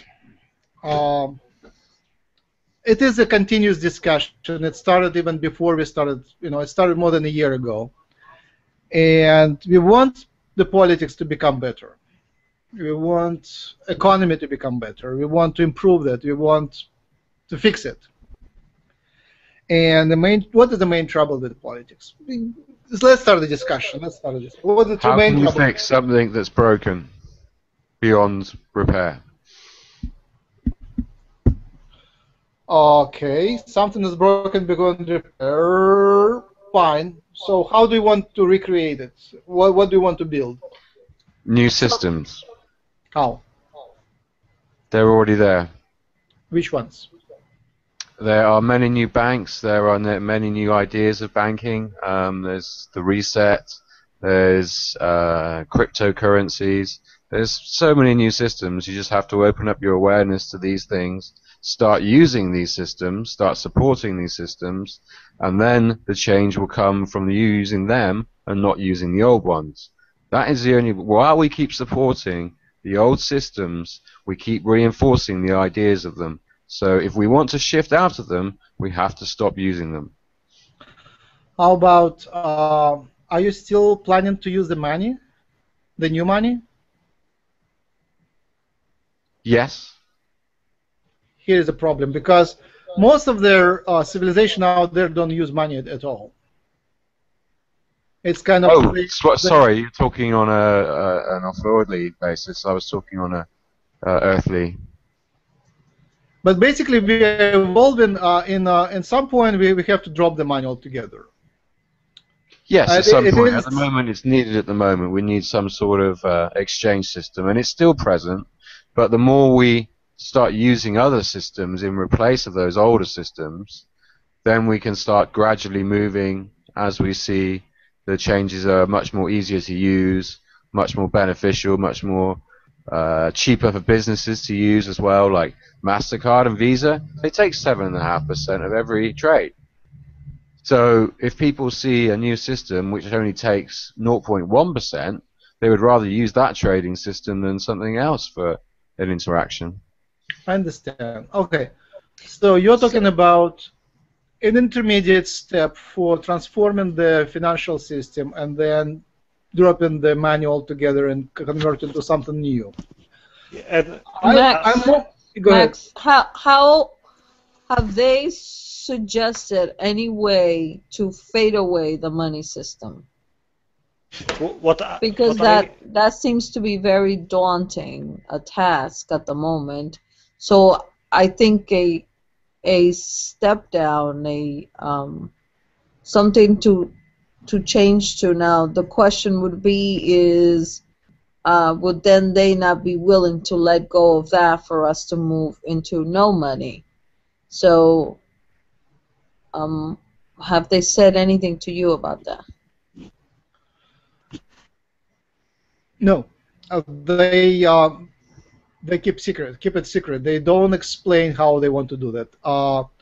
the most revealing was the answer by, I believe it was Douglas. When I asked him about that, it was like millionth time I asked, how it will be transformed, how do we reinvent the wheel. He said, it will be done for you. And for me, it was an extraordinary answer, because I expected that we are supposed to do things and nobody will do it for us. And he said, no, it's a secret and it will be done for you. And that's what I heard before, but it wasn't that blunt. Basically, I heard before that we will be helped by the aliens, by those, whatever, Girk Fitneer and others. They will help us at some point. There will be a transformational thing. So right now this dude says, help yourself, but then later they will be given a go ahead and they will intervene and do something, which is interesting. Bashar talks about Japan will most likely be the first country having free energy, and then they don't need to pay anything for energy. And they're going to be able to transform without money because of that. Did he said that they will drop the money, or are you kind of... No, he said that Japan will most likely, from that point when he said that, start with the free energy first. And then they will realize how to create an economic system that works with the talent of the people in Japan. Because they got, if they create free energy, no other country will not be connected to other countries in the same way, because they don't need energy anymore. Right.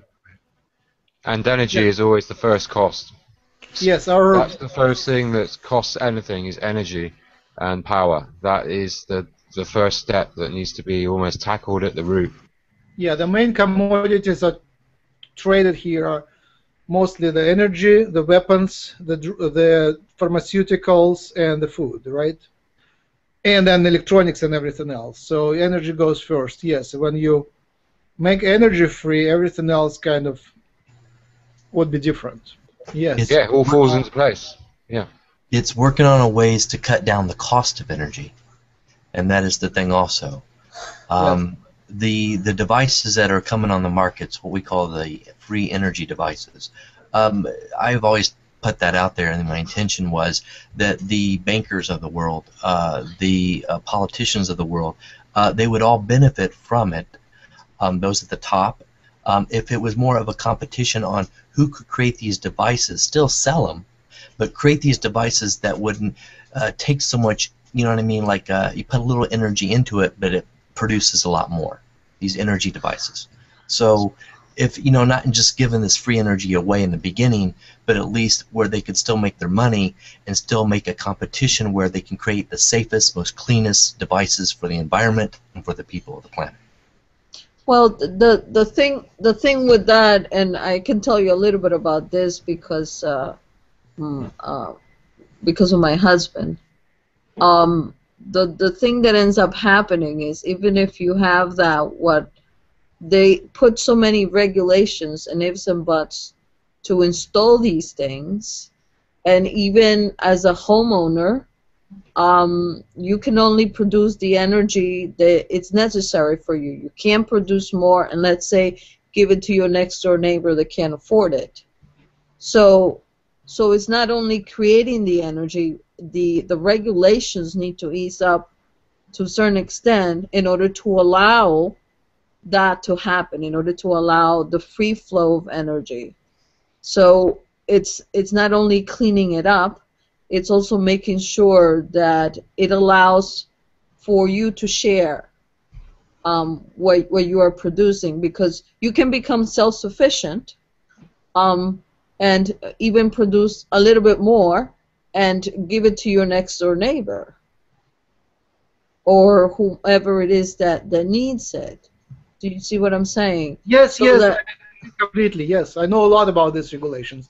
I tried to start many businesses, and every time you start, you have a great idea, here's a product, and the doors are closed because it's all monopolized. There is a guild which protects themselves from from any outsiders. Yes, there is so much prohibited. Yeah, and then even to install them, there are regulations galore, and even with the amounts, they measure. Okay, if you how much are you using, and you can only install the amount that you use.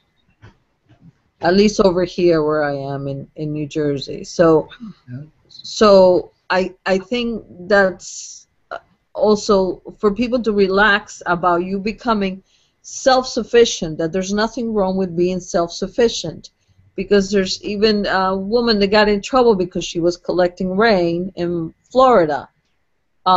So we need to back up those people that are trying to do those things, so when it comes to us, it would be okay. The problem is that if let's say somebody that's doing that gets in trouble, and we don't tell them, you know, what you're doing to that person, the woman that was collecting the rain, is wrong, because she had been doing it all along. You know, this wasn't something new she was doing. She did it for years, but because it went to the public, then she got in trouble. So how do we help each other stand up for each other? And I think media, the internet, I think it's a good way to do that. So not just stand and go watch, and I know they're cute, the cat videos, but also help each other when somebody needs help. You know, we all stand up for that person, so that we start uniting and they start to see that we really mean what we're saying. And whatever happens, I went to meetings of 99% movement, and I figured out it's all these movements get hijacked. You know, they're negative people, even maybe not necessarily operative from whatever government, just negative people kind of hijack any organization. It kind of rottens from the top. Even Google now rottens. You know, you can see they start doing some obviously negative things. So my question is, I guess the direction where I want to go in this discussion is, we have this amazing tool. We have channeling, and we have friends up there who are speaking to us. How do we utilize that resource to help the humanity? That's, I guess, my main focus where I want to focus. It has to start at the grassroots movement period. Just what we're doing, sharing the ideas, putting it out there in the universe, just throwing it out there. Little groups over here, little groups over there, combining the groups. You can't, it's not going to happen where, you're right, guys, it's not going to happen where one day you wake up and you have all these devices and it just saves the world. It's each person taking an active, being the active participant in the moment as the moment requires. It's there. It's what bringing out to the collective is just by voicing your opinions and standing up. Yes, people were put down for their inventions and stuff, but it's how you share the information in a wise way that doesn't bring too much attention in the beginning, until you can find the people that were really going to back these devices. Right. And like I said before, make it in a way, remember, the government won't allow certain things around or they'll buy them out with a lot of money for their inventions, because they must make a lot of money themselves. But if something that's going to transform the world overall in just a blink of an eye, they usually won't allow it, because it just the systems it takes away the power. Yeah, because they call it. So it has to be in a way that can distribute it equally, but where everyone can benefit, and everyone benefits, everyone on the planet, not just the person off the street. It has to be everyone. Yeah, but it's a slow process. It's moving into it's a transitioning period. It's not going to be just a one big jump. It's a transitioning period, and that might take another couple decades. To further your point there, Brian, yes. I think if we slowly start becoming self-sufficient, even if you just start with your water heater running off a solar panel. If that's all you can afford, that is one less thing that you need from somebody else. So if we slowly start to do that, so we become more self-sufficient and not so much rely on others to give us everything, Right. I think then they start to see that perhaps the money is not quite there, and they start to let go a bit. I think that might be maybe a solution. Yeah. Well, what seems to be happening on a global scale is people seem to be getting into this trap of debt and the need of money, and this illusion is reinforcing the fact that we need the money. In fact, we don't need the money. It's just a useful form of exchange and a useful way that we can live our daily lives in this amazing, complex society that money has also given us. We must be very grateful for how money has been used. And now we just got to understand how we can change it, how we can transform it into something that's more useful and beneficial for this planet. Yes. By the same token, I sort of agree, you know, with who was it that told you this too, that we needed to do something for ourselves? Was that, who was it? Max? Just do, yes. Yeah, yeah. But again, it also seems like a very daunting task because of the holds that there are. So we have some ideas, but some clearing, I think, I guess, put it that way, needs to be done. Because the stronghold, it's a very stronghold that there is right now. All right, let me intervene here. Okay. So I hate when discussion goes without mentioning the aliens and the hybrids and the spirits. If it becomes a discussion, what we do here in 3D, it is not any different than any discussion. Like there are billions of discussion going like that. Thrive movie is all about that, and it to me is deadly boring because it's kind of obvious. I lived in Russia when we had freedom. Well, all these restrictions at some point failed. It was like 1988. You can create whatever new future you want to create, and we had a lab. I was a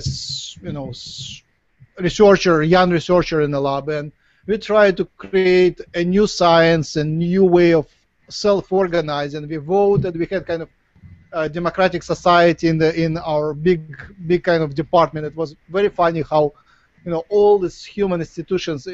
I learned it from first-hand experience.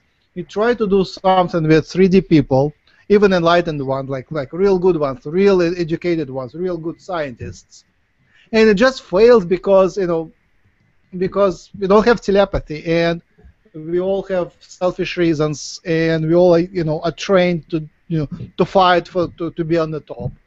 So what I'm saying is, if it doesn't involve aliens, spirituality, and hybrids, it's doomed.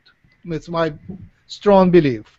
So let's, I invite you to continue the discussion, except let's mention the aliens and move our mind towards aliens, hybrids, and spiritual transformation.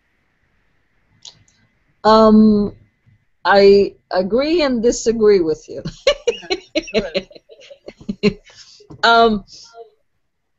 Because there's a part of me that says big task, outside influence needed, and there's a part of me that says we should tighten our belts and get to work. So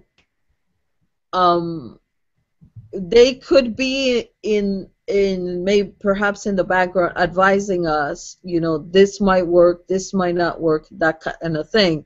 But I do agree with this dude that we need to do our homework.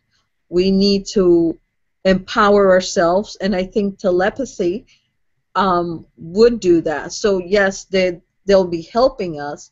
They'll be, if we grow, if we develop at least telepathy with certain amount of people, we can learn to work as one wheel instead of separate wheels, because we'll be moving at the same pace, and we'll know where we want to go, as opposed to one wheel going this way, the other one that way, and the other one that way. So yes, bringing some of those things into us, acquiring some of those, not acquiring, opening up those talents that we have already within us, would help. And with their help now, I think it would help us. But I think at the end, it is our homework to do.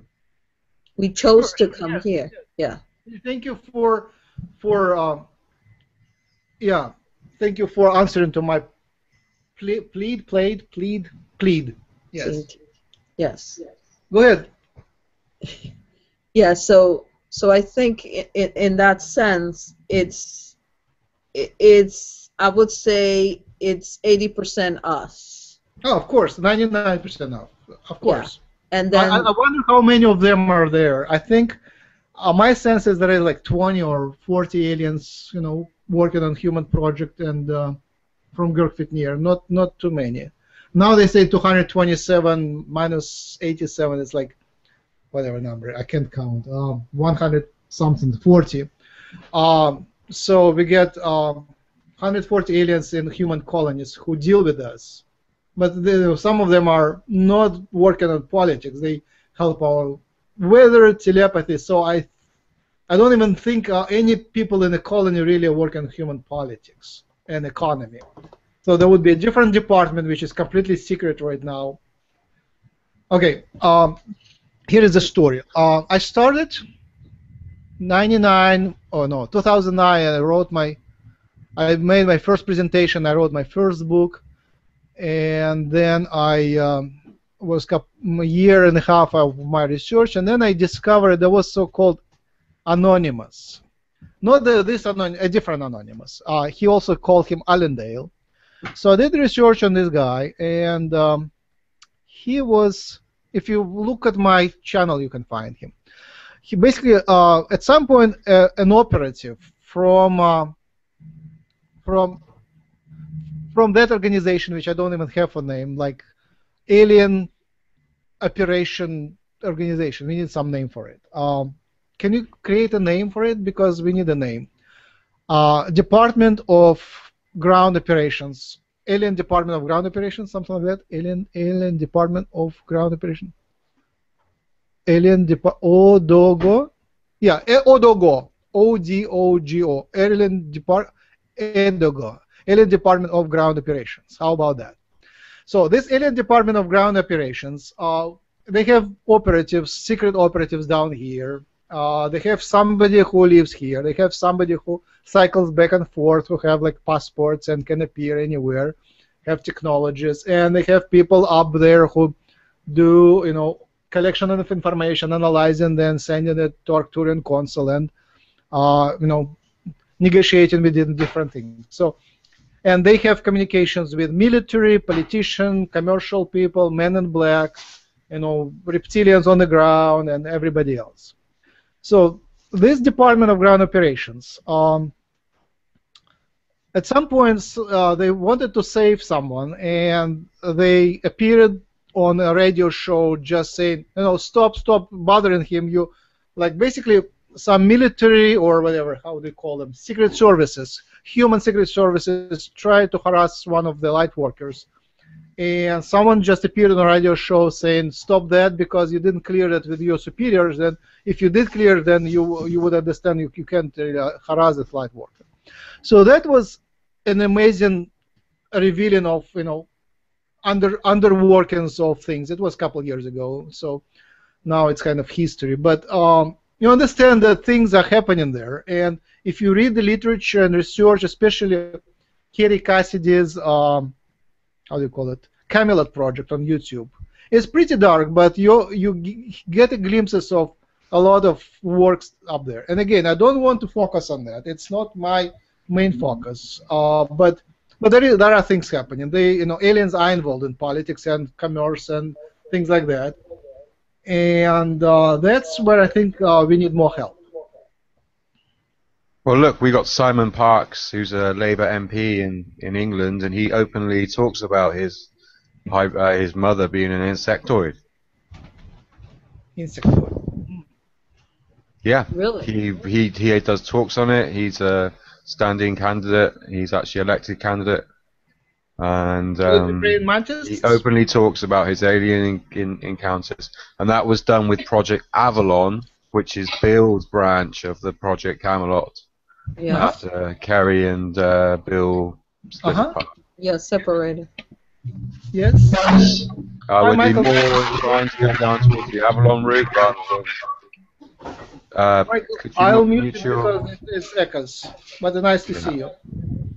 Hi. All right. So yes. So now we have the colony, and when I planned the colony, when I wrote my first book, my idea was that colonies would be much more involved in the groundworks, and apparently they are not. They are not at all. Right now, again, there are 4 colonies. Number 1 is telepathy. It's developing our abilities. Number 2 is developing our health and spiritual health. Number 3, developing the videos, but they don't have a way to download them. It's like down from the sky, download, but they actually upload them to YouTube and make them. And number 4 is channeling. So the only thing they can do is channeling. But again, we don't even deal with the guys who channel. We can deal with few guys who channel, but there is tons more who channel to others. And I think it is somehow channelers are coordinated, but we didn't speak to this channeling coordination committee. So I want to develop that. In any way, my idea was that we need. Apparently, the aliens have this still non-involvement prime directive idea that they cannot really go and do things down here much. At least don't do that openly. We still have the illusion of self-governance, illusion of free will, not only on personal level but on global level.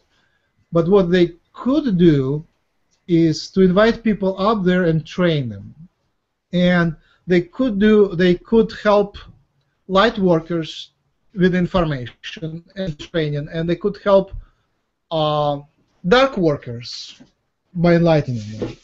I didn't mean dark workers in a way like dark magic, but I meant how about inviting people, politicians and influential people up there, and giving them some enlightenment. I think that would be an amazing project, and I never heard from our friends that they do that. They sort of started planning, but then they never mentioned it again. There was a discussion. Go ahead. Max, I think the politics and economics are being discussed by a different group. I might be wrong about this, but that's what I just got in my head. Yes, exactly. And by some reason, I'm pulled to that discussion as well.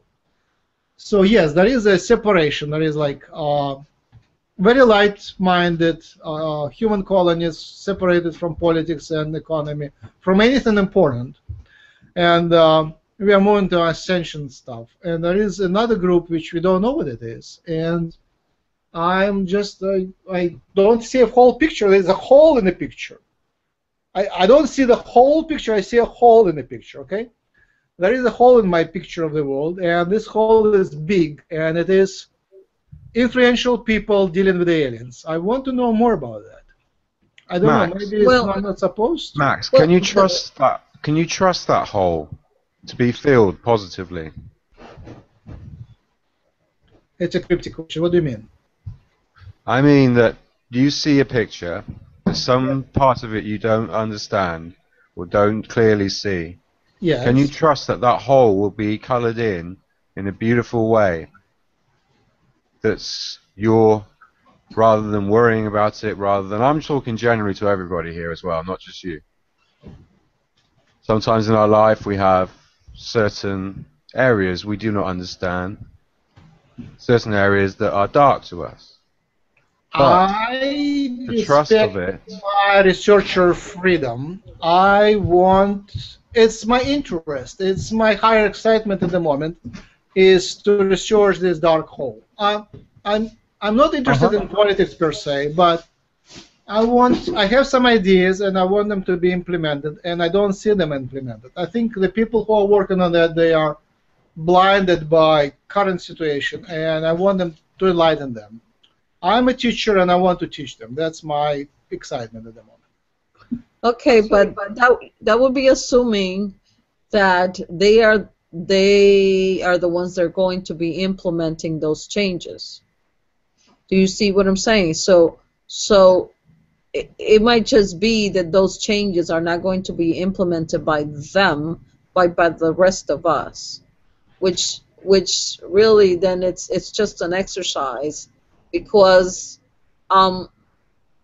when there is a system that it's not working, the change has to come from without the system.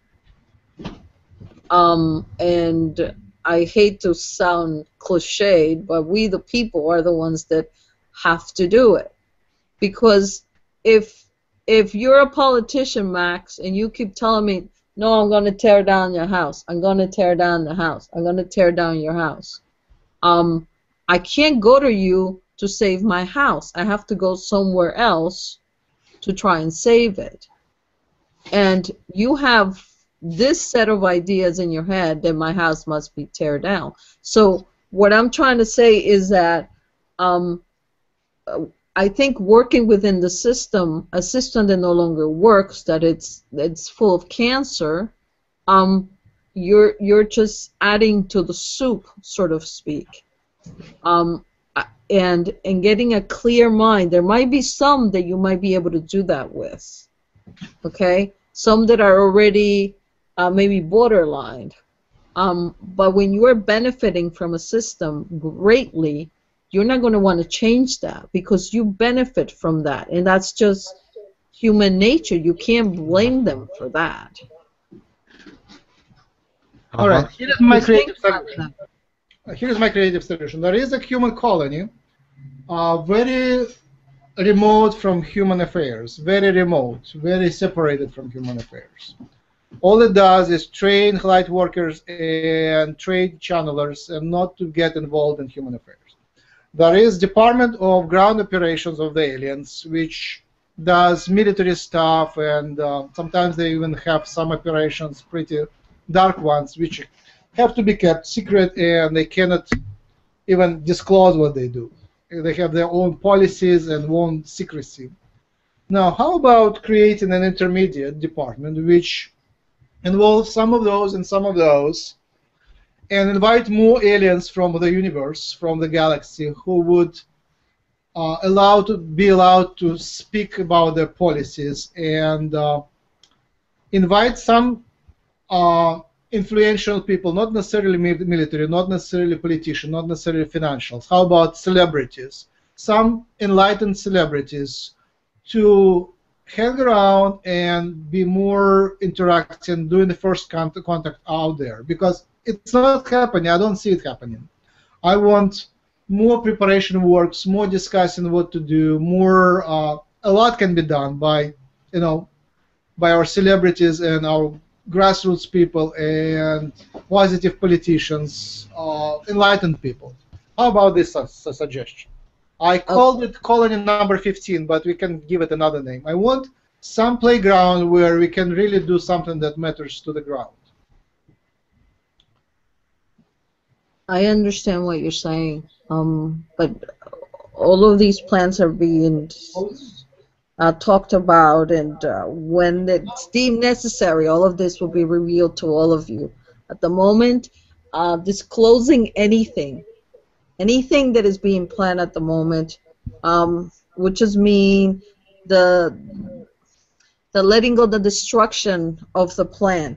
So we cannot reveal anything to you at this moment. But please know that all of this is being planned, all of this is being looked at, and that you will receive help from all of us. But we acknowledge your concerns. We acknowledge that a lot of things at the moment seem very chaotic, but know that we are working on all of these matters. And yes, there is a group of us already taking care of this, but there are also humans. Please do be aware of that there are humans that are working with us. Well, their identity for the most part are not revealed for obvious reasons. But awareness of yourself, it's what we need at the moment, so that when things come about, you make your decisions from your awareness, from knowing that all of you are connected. So we just wanted to come in and make you aware of these matters. And thank you. Thank you for your work. Thank you for everything that you're doing. And know that we are here. Thank you much. I am aware a little bit of what you're saying, and I'm aware more. I still believe it's not enough.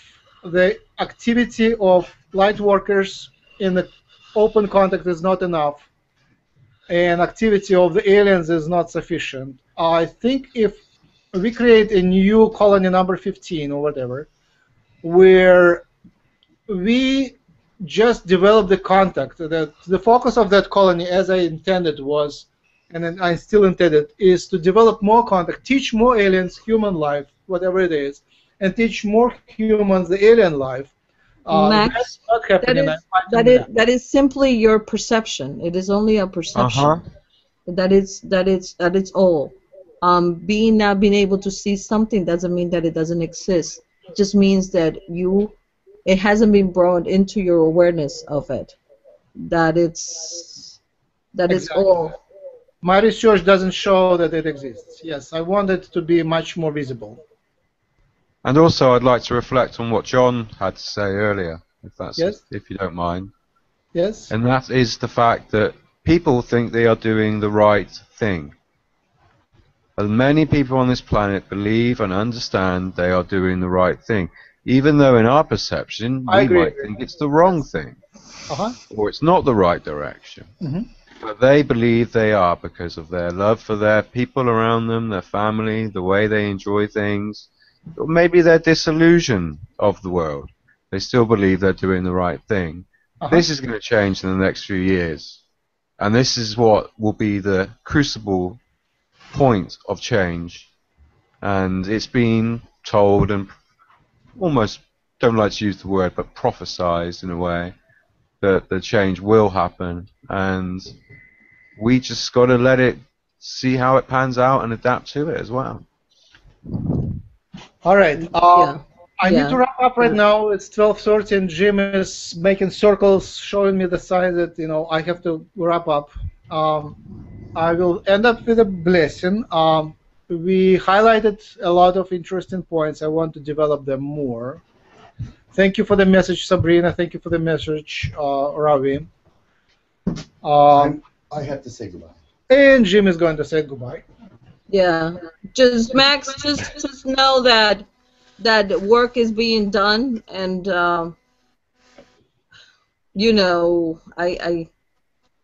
there's certain things I can't say, but it is being done. So I'm inviting more open part of that work to be brought to our awareness. I'm going to say goodbye. I am going camping, and he's coming very shortly. So. Yes. Okay, Jim. Bye, Jim. Have fun camping. Be safe. Jim, will you be back to Monday? I'll be back by Monday. Okay. I'll be back before your session on Monday.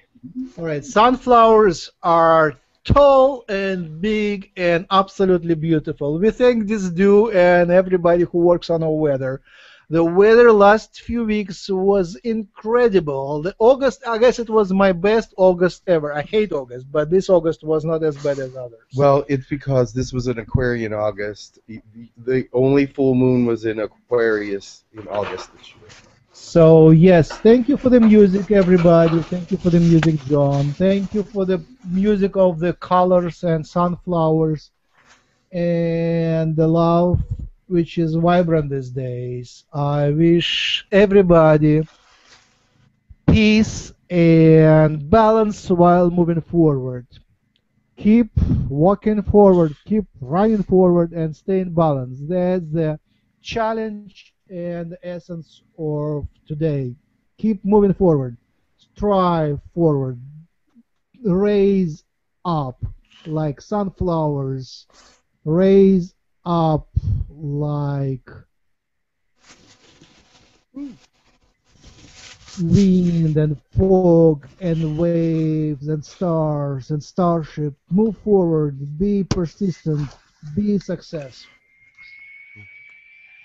Thank you, Max. Much love to you all.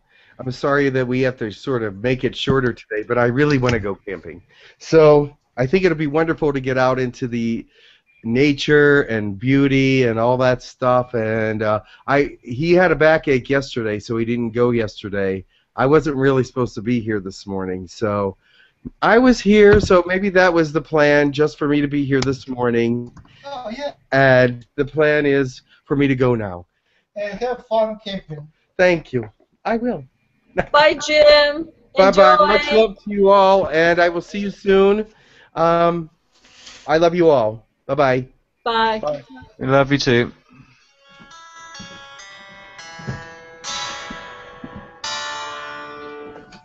Bye. Bye, Max. Thanks, Max.